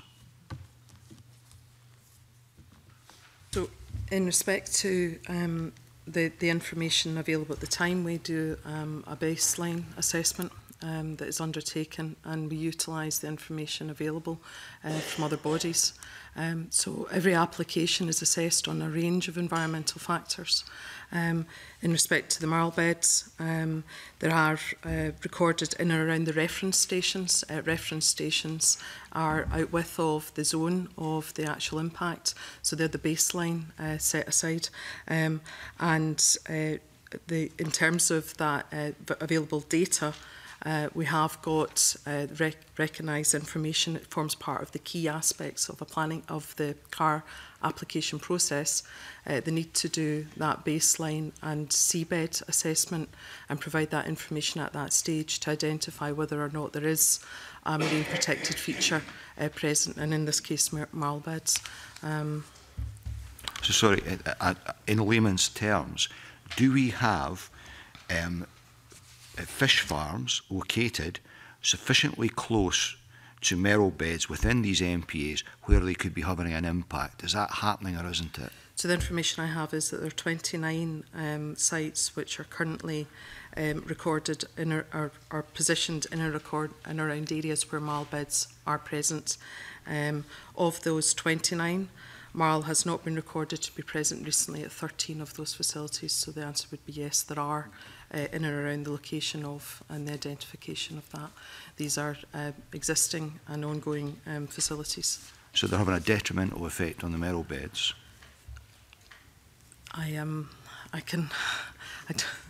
In terms of that, the facts I have is simply that there have been recorded presence of marl. There is now currently 13 recorded to be present at this time period, and that's in respect to recent information. Right. Mark Roscoe. Do you think there should be a phase-out on the use of emamectin, and if so, over what timescale? SEPA has undertaken a reduction in the use of emamectin, blanket variation applied to all active and closed operating fish farms. So those operating currently and those that could operate in the next cycle. That restricted the total quantity of use of the medicine. The environmental quality standard, the tighter environmental quality standard itself, the position and the assessment point hasn't changed. That in itself will require a reduction in the use of emamectin benzoate by default. Do you think that could lead to a ban on its use? I think that, in terms of the decision and the output, that I'm aware that there are additional research being undertaken at the present term in terms of the ecotoxicity of emamectin benzoate. So I referred to a death study that was undertaken based on laboratory information. There is a proposal and a research project underway which tries to mimic as best the marine environment. So the output from that will obviously add to the science in this area. It continues, and we as a regulator keep informed and react to that changing scientific information. Okay. And if I could turn to nutrients, I mean, you heard the last panel on their reflections on the new DZR regulation which SEPA are putting forward, but you also would have heard some concern about the lack of scientific evidence to underpin that. Where do you see the DZR regulation going, and should it not expand perhaps to all fish farms? Why has there been an approach on only looking at expansions in more exposed locations? Why not the entire industry? I don't understand this. So the DZR consultation has closed. We're currently reviewing. We received 144 pieces of information, and from a range of stakeholders, both industry, communities and other regulatory bodies. Part of the approach is in respect to the transition, so the introduction of a new regulatory approach to fish farming. I would envisage that being a transition across the entirety of the fish farm licence process. DZR introduces additional monitoring. It adds to the information base. It also is an approach that allows what has been referred to as adaptive management. There's an element of that under the current CAR environmental licence controls, and it's how SEPA as a regulator works, is to take the evidence and then to pull back and undertake an action if it's not predicting the environmental impact that was expected. So DZR is actually providing and will provide a greater level of monitoring, a greater level of evidence, and for us then to be able to assess against that, and for the business then to adapt within its zone of impact. Okay. Claudia Beamish, I think, is a supplementary before we move on to COIs. Yeah, thank you, Convener. Could I come back to you, please, Anne Anderson, and ask you, in relation to MPAs, whether you've highlighted mearl beds, whether in relation to either mearl beds or any other protected feature, there is any regulation opportunity, if thought necessary, to actually stop the activities of a fish farm if it's environmentally affecting an area which is protected, and what would that process be if it exists? So as part of the CAR consenting regime, and I will provide details of that particular process to you, so I'll do my best just to summarise that aspect. SEPA is a competent authority in terms of Natura. We undertake a habitat impact assessment, and we also consult with SNH to ensure that we've got the accuracy of the information. Part of that is to ensure that where we are permitting, that permit is in compliance with that wider range of environmental information.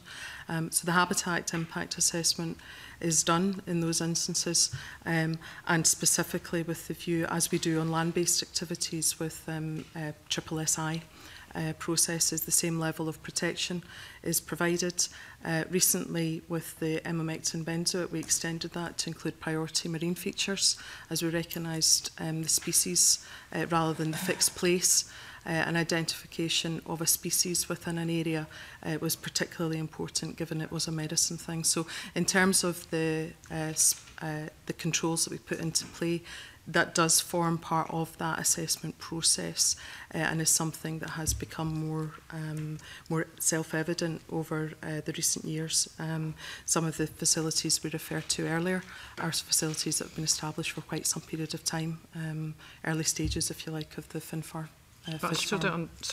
I still don't understand in your answer, in terms of what I asked, is there the possibility if how is it monitored once it's happening, and is there the possibility of stopping activity if there is shown to be a detrimental environmental effect, and if so, what is that process? In terms of the seabed monitoring, we set a limit in terms of benthic, and that's based on the information that's present at the time of the application. In respect to MPAs, there is that assessment that's undertaken under the habitat impact assessment process. That's a body of work under Natura legislation. Then any non-compliance with the benthics requires additional seabed monitoring. So most commonly, do we have video evidence of the seabed underneath?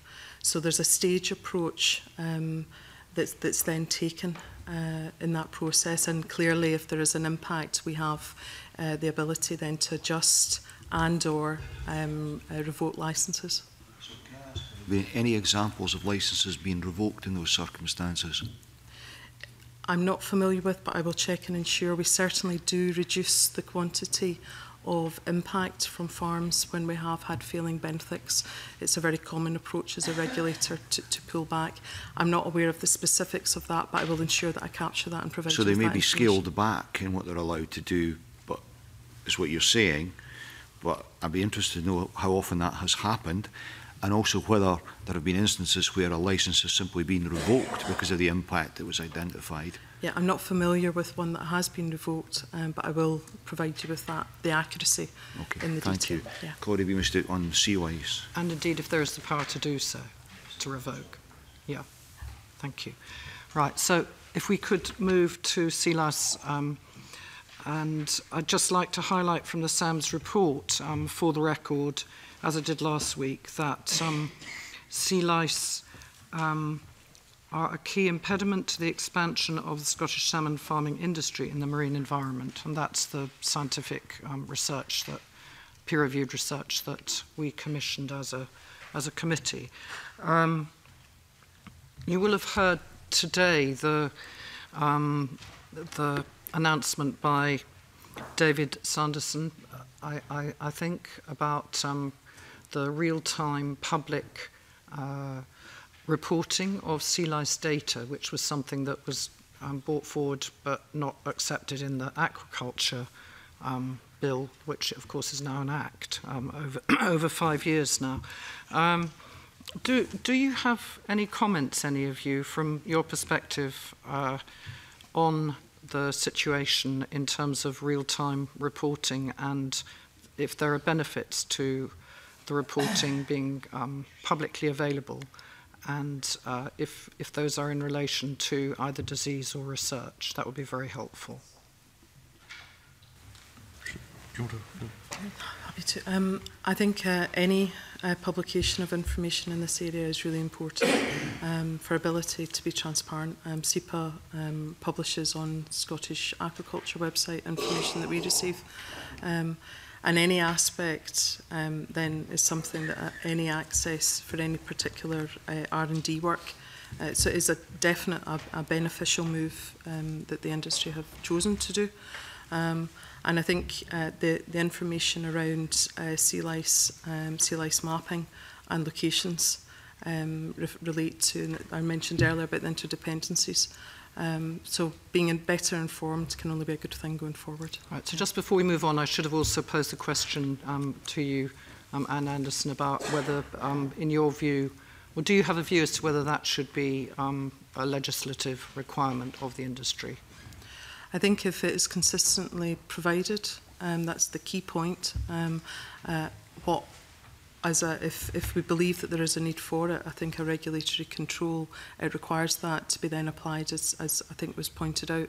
The Scottish Salmon Producers Organisation don't represent the entirety of Scottish industry, and I think it is relevant, given that we're talking about the entirety of the impact on an industry in Scottish waters, that all that information is available at the one time to add weight to R&D work. Yeah.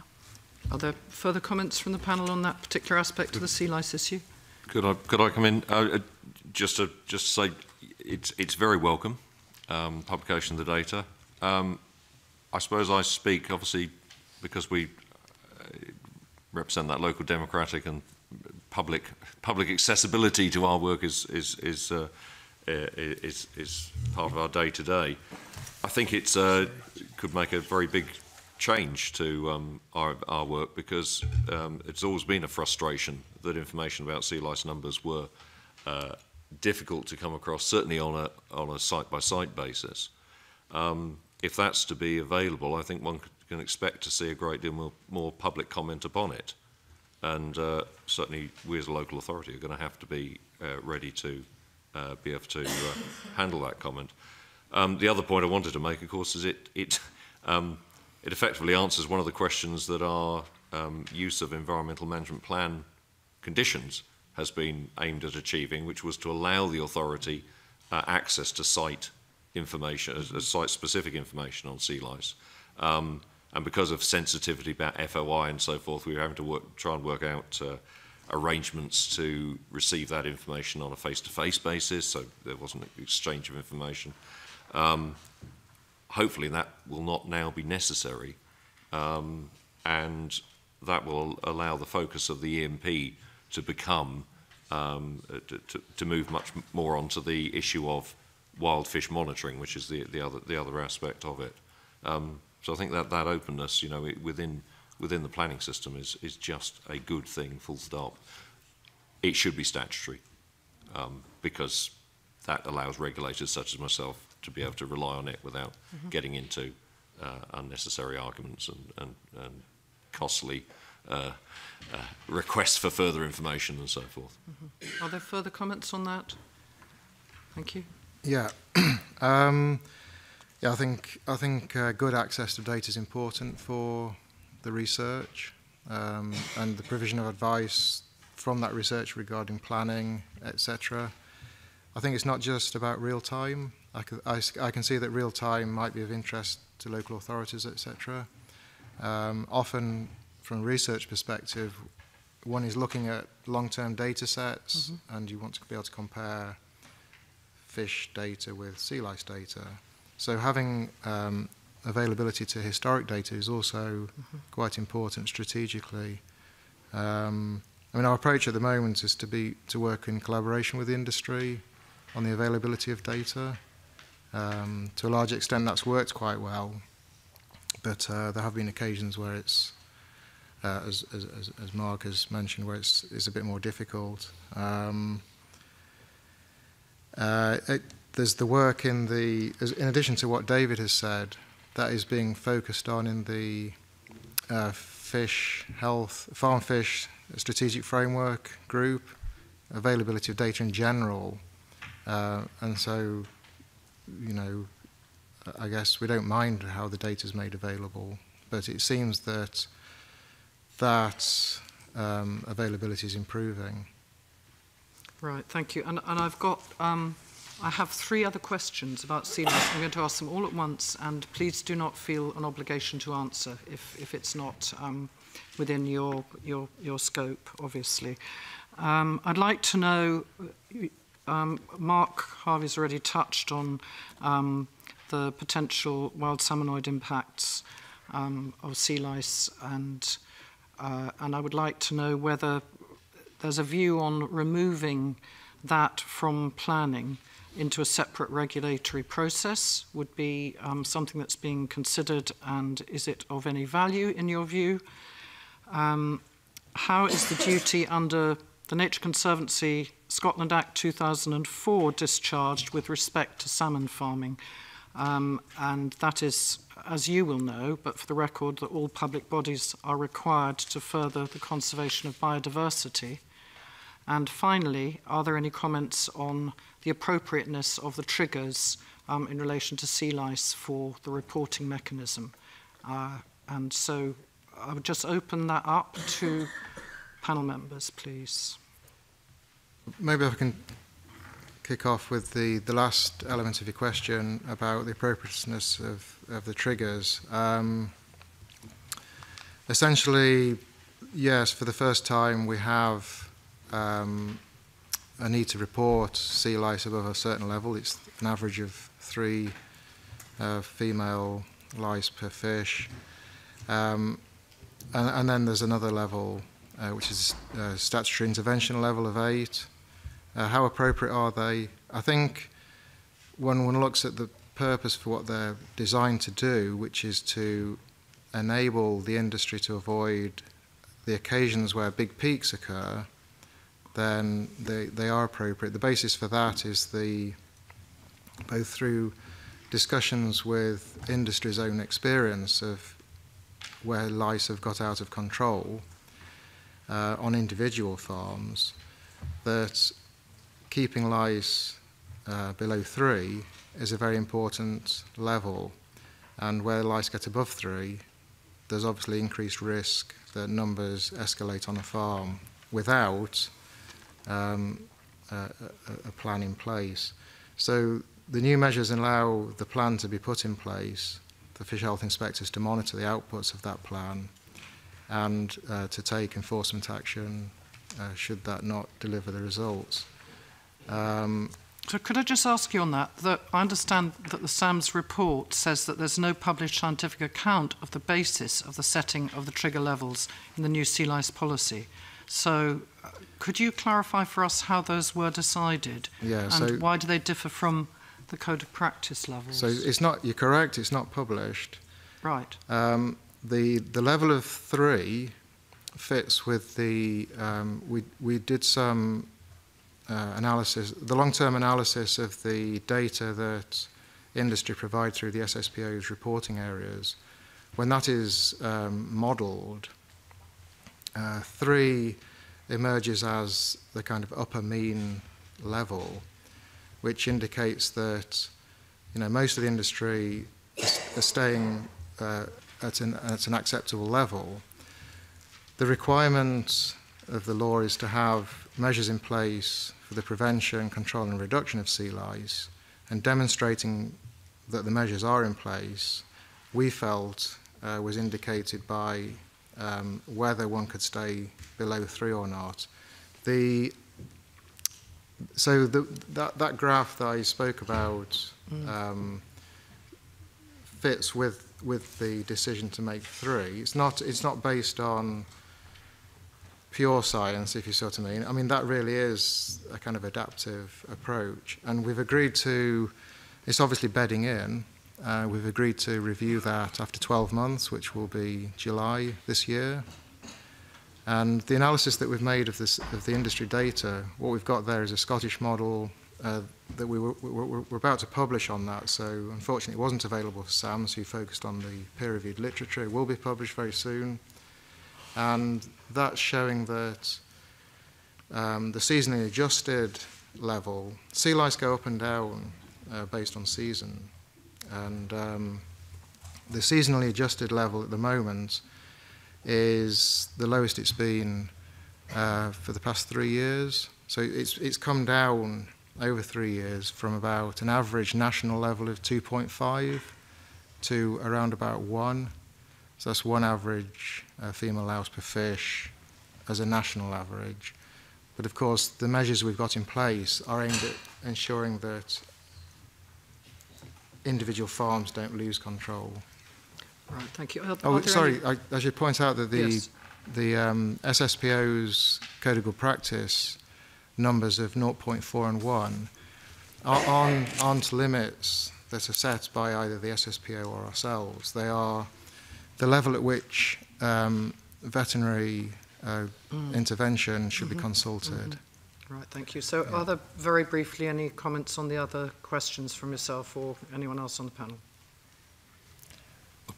I've come just, again, planning authority views slightly different. You mentioned the biodiversity duty. The biodiversity duty is very much in planning authorities at the forefront of their minds when it comes to the protection of wild fish in respect of sea lice. That's really where we continue to emphasise that we need to show in taking a positive planning decision that we are addressing that biodiversity duty as well as we possibly can. There's room for debate there. This discussion of triggers, well, probably your first and your third question, from my point of view, come together there. Discussion of triggers probably is a good example of why these matters are best left in the planning realm, not exclusively, but I think it's important that there's local control, because it seems to me that this assessment must be site by site.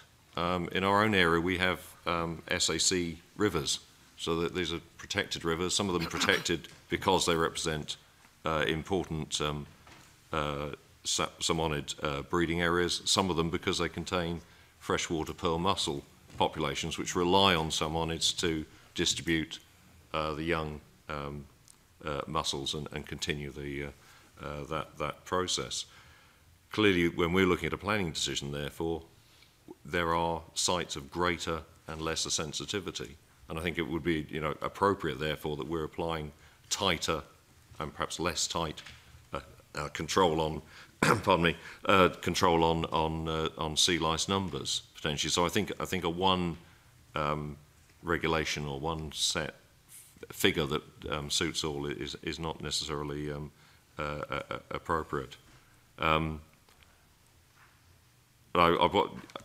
We can move on actually to perhaps the issue of wild fish at a later point.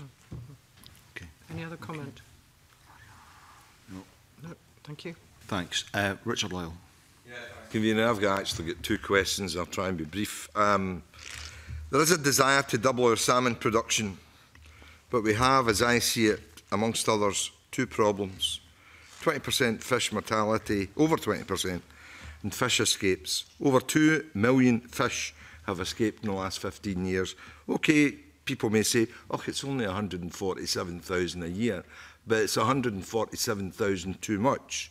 So, does a fish farm face any regulation consequences if fish escape, and do they report escapees to anyone at present? So reports of escapees are provided to fish health inspectors.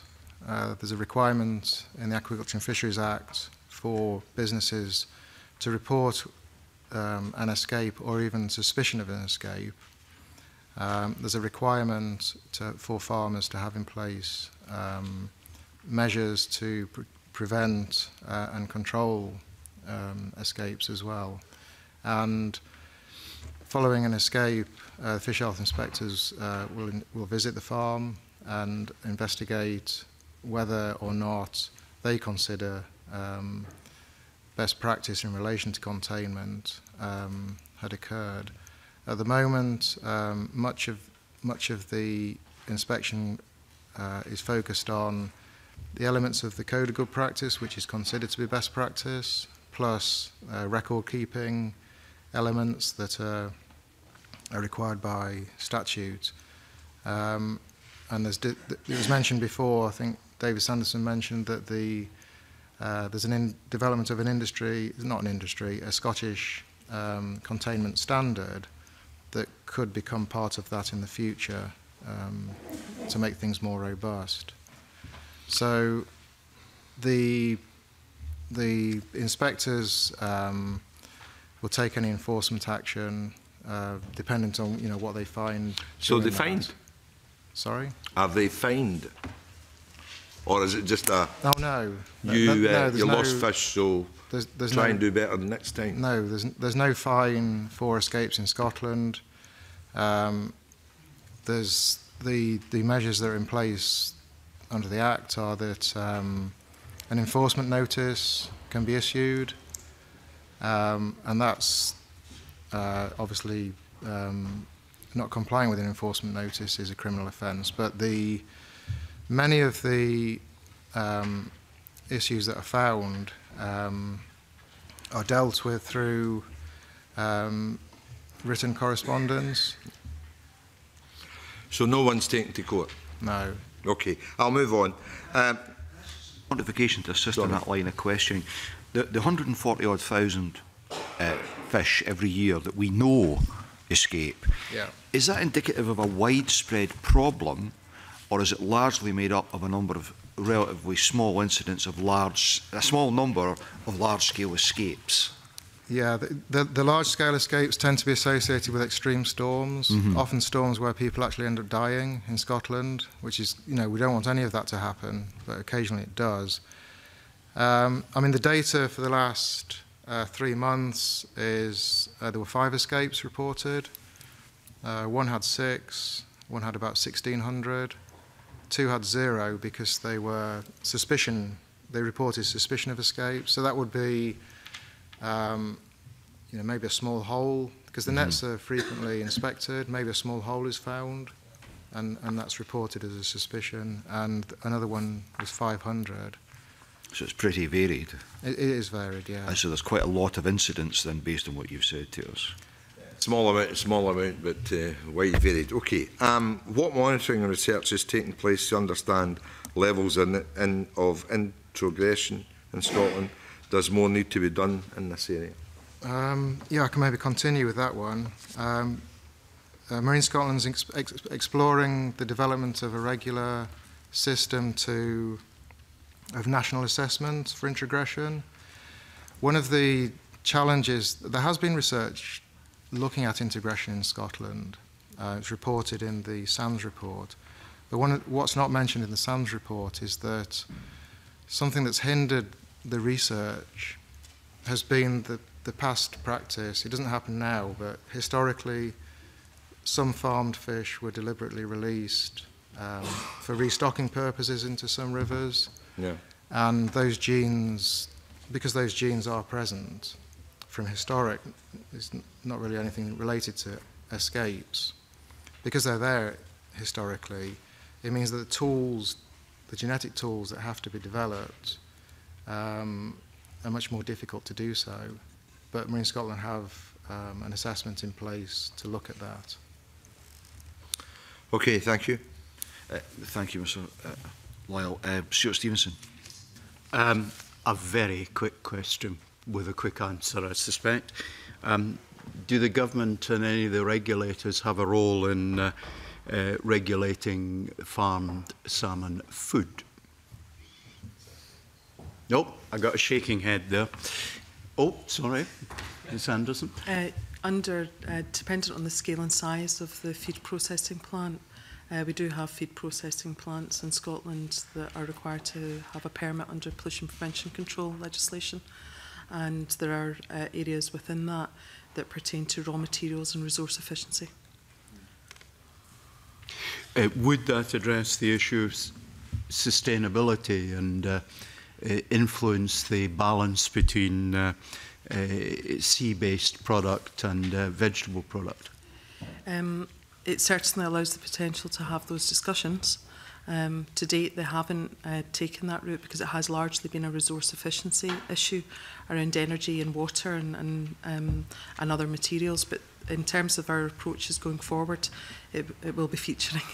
Right, so we have the powers, we're not yet using them. Right, moving on. The report we have as a committee says a number of things, and I'll just read out the list. Additional regulation of shooting could improve seal welfare, e.g. through the reintroduction of closed seasons for shooting corresponding to the main nursing periods for seals. Validation of shooting reports and additional post-mortems on shot seals could increase the proportion of clean kills. Is there seen by any of the panel members as a need to act on any of these issues? Yes. In relation to the shooting aspect, I think it's important that we always maintain a position which is clearly that the shooting regulation, if you like, the legislation was brought in to helpfully reduce it. In terms of the restrictions you would place in terms of protecting the population, yes, those facilities are available within the regulations, and conditions can be applied to licences to restrict during periods of concern with respect to, say, breeding season, etc. Okay, thank you. And finally, on the issue of ADD noise-related pollution, is there a case for better monitoring and licensing? Well, absolutely. In the sense of the interest in the subject earlier on today, one can tell from the discussions there are quite different opinions, which makes it rather difficult sometimes to bring some sort of common theories into place. However, the bottom line is that in the SAMS report identifies the necessity to do more work. We would agree with that. It's important for that to happen. Marine Scotland as an entity has a desire to pursue that. We would work collaboratively with Scottish Natural Heritage. I think that what's most important is that in making decisions on whether you want to regulate, need to regulate, is required to regulate, it has to be based on good evidence. And in doing so, we have to be able to collect it. There are pretty good bits of evidence out there, but they are quite different. So you have to be able to take a balanced view, which is really difficult in respect to making proportionate decisions.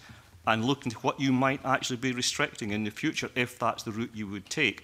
So at this point in time, we don't lose sight of the necessity to give it a very rigorous consideration, and would work towards trying to get yourself to a place to make a decision. Who's got the lead? Is it Marine Scotland or SNH? Marine Scotland would work collaboratively with SNH, yes, very much. So SNH will be important to that decision making, as would others like the Sea Mammal Research Unit, and indeed others like Marine Scotland. Sorry, do forgive me, who's got the lead? It would be ourselves who would presumably be able to take the lead in that. We would expect to do so at the moment. Yeah. That's fine. Yeah. Thank you, Convener. Oh yes, sorry, it was only that this issue of ADDs was rather thrust on us in the last couple of years, because my general area of work is Skye, and the waters surrounding Skye are now a candidate SAC for harbour porpoise. So it immediately became a much more important material consideration for us. Our response to that is actually to put a condition on any permission granted that requires the operator to retain a log of ADD use. But actually, more importantly, and above that, through discussion with SNH, because SNH obviously are also faced with a situation where retrospectively they may need to look at the use of existing ADDs on existing farms and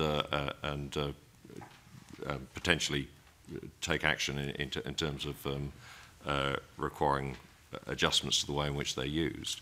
As a result of that, we've also been looking at whether particular equipment can be tuned, because obviously we're talking about sound frequencies underwater here, whether it can be tuned to affect seals, but not, of course, affect harbour porpoise and indeed other cetaceans, which is a similar problem.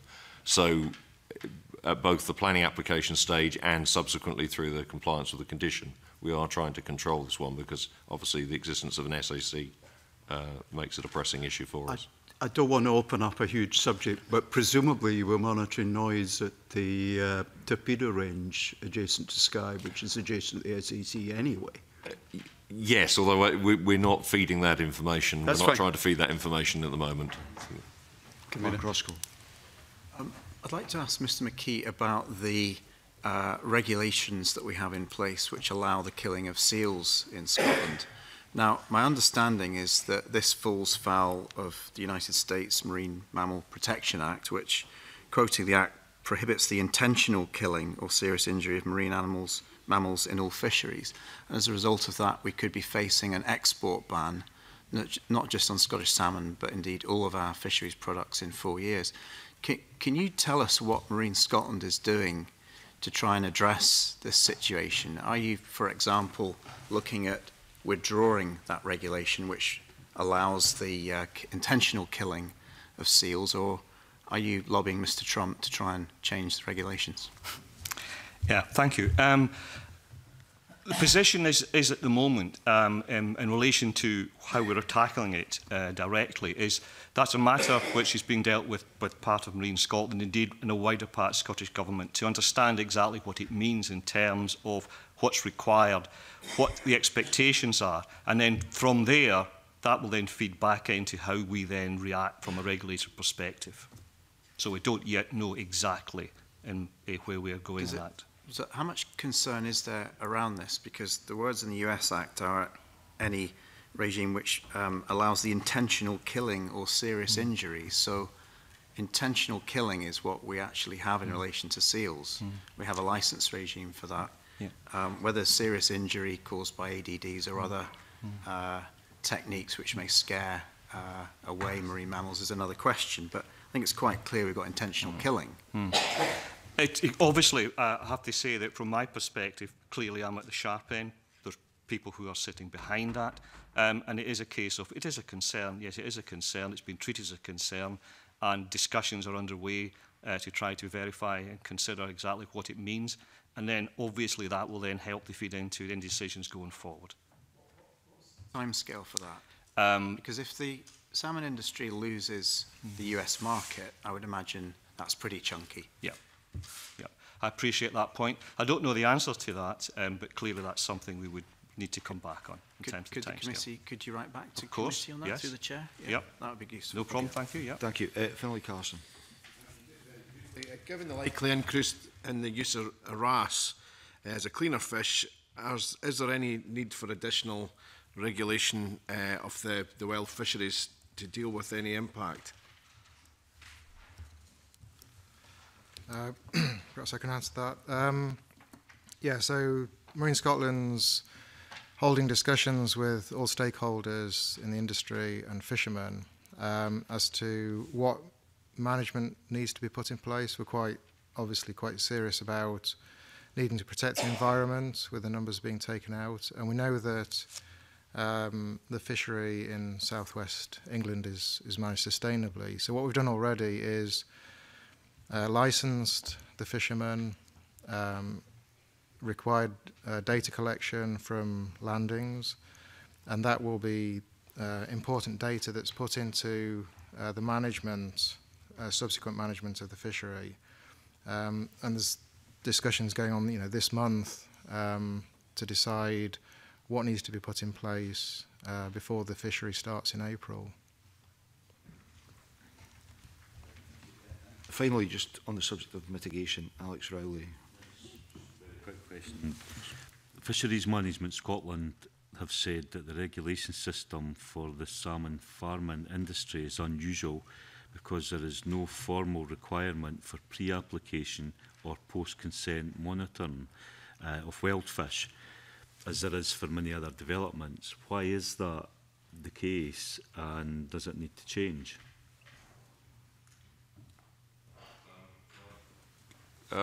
In terms of post-consent monitoring, I'll go back to the environmental management plans that we've started to introduce in planning applications. I think that's as far as it gets. So I think the answer from a planning authority point of view is yes, we do think there's a need for post-consent monitoring.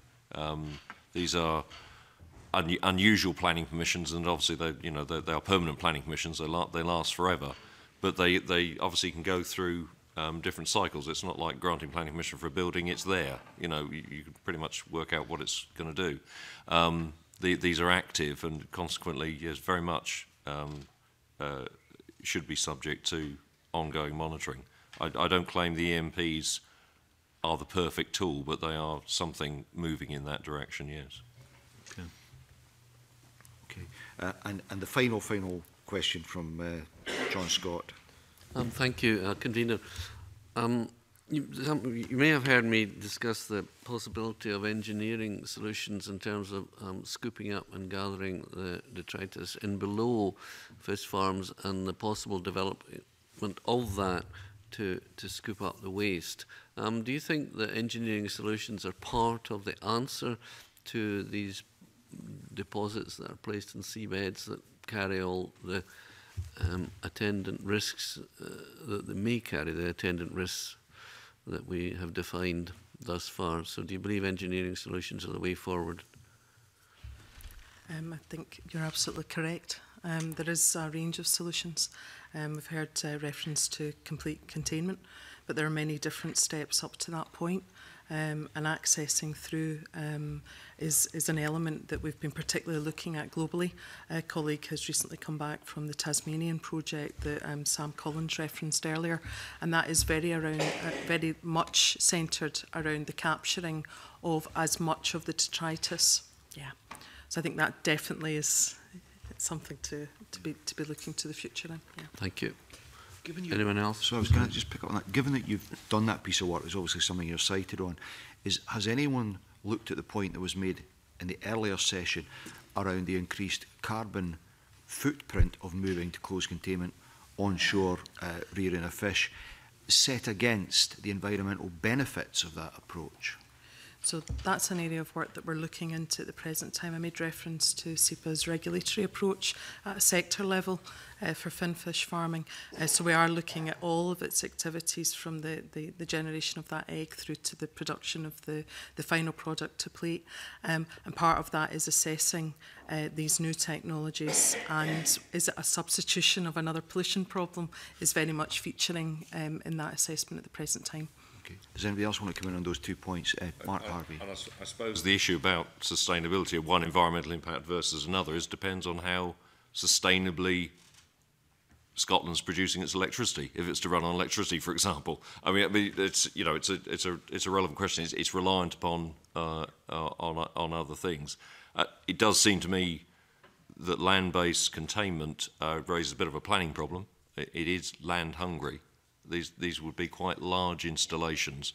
I don't think any planning authority could guarantee that it could immediately identify enough sites. So that also raises an environmental issue. I think it's suggested in the report, if I remember correctly, that each of these sites would need effectively its own sewage treatment plant. Yes, I think that's why they're energy. I mean, that's technically quite feasible, but of course requires energy to drive it. Yes. Anne Anderson, did you want to come in that? Just to add in, there are some early research into the use of research hatchery wastes for the purposes of that future sustainability. Recent project that SEPA is involved with in industry and other partners around identifying suitable uses, sustainable uses. One of those elements will be considering the detritus that falls from the bottom of the cages. So there is work underway with that very aspect in mind. Okay. I'm interested in this idea of a ladder, as it were, or of going from where we are to ultimately land-based solutions, but there's a lot of steps in between, and I think those should be investigated, I must say. That there is a range of different products that are being trialled globally. Certainly discussions within the Scottish scene around the usage of them. I think it is also very much locational, and the flexibility around different solutions for different locations is absolutely fundamental to those conversations at the present time. Okay. Thank you for that. Thank you all of you for your evidence this morning. I thank the first panel as well. At its next meeting on the 20th of February, the committee expects to consider a draft report on its air quality in Scotland inquiry. We will now move into private session, and I ask that the public gallery is cleared as the public part of the meeting is at an end. Thank you.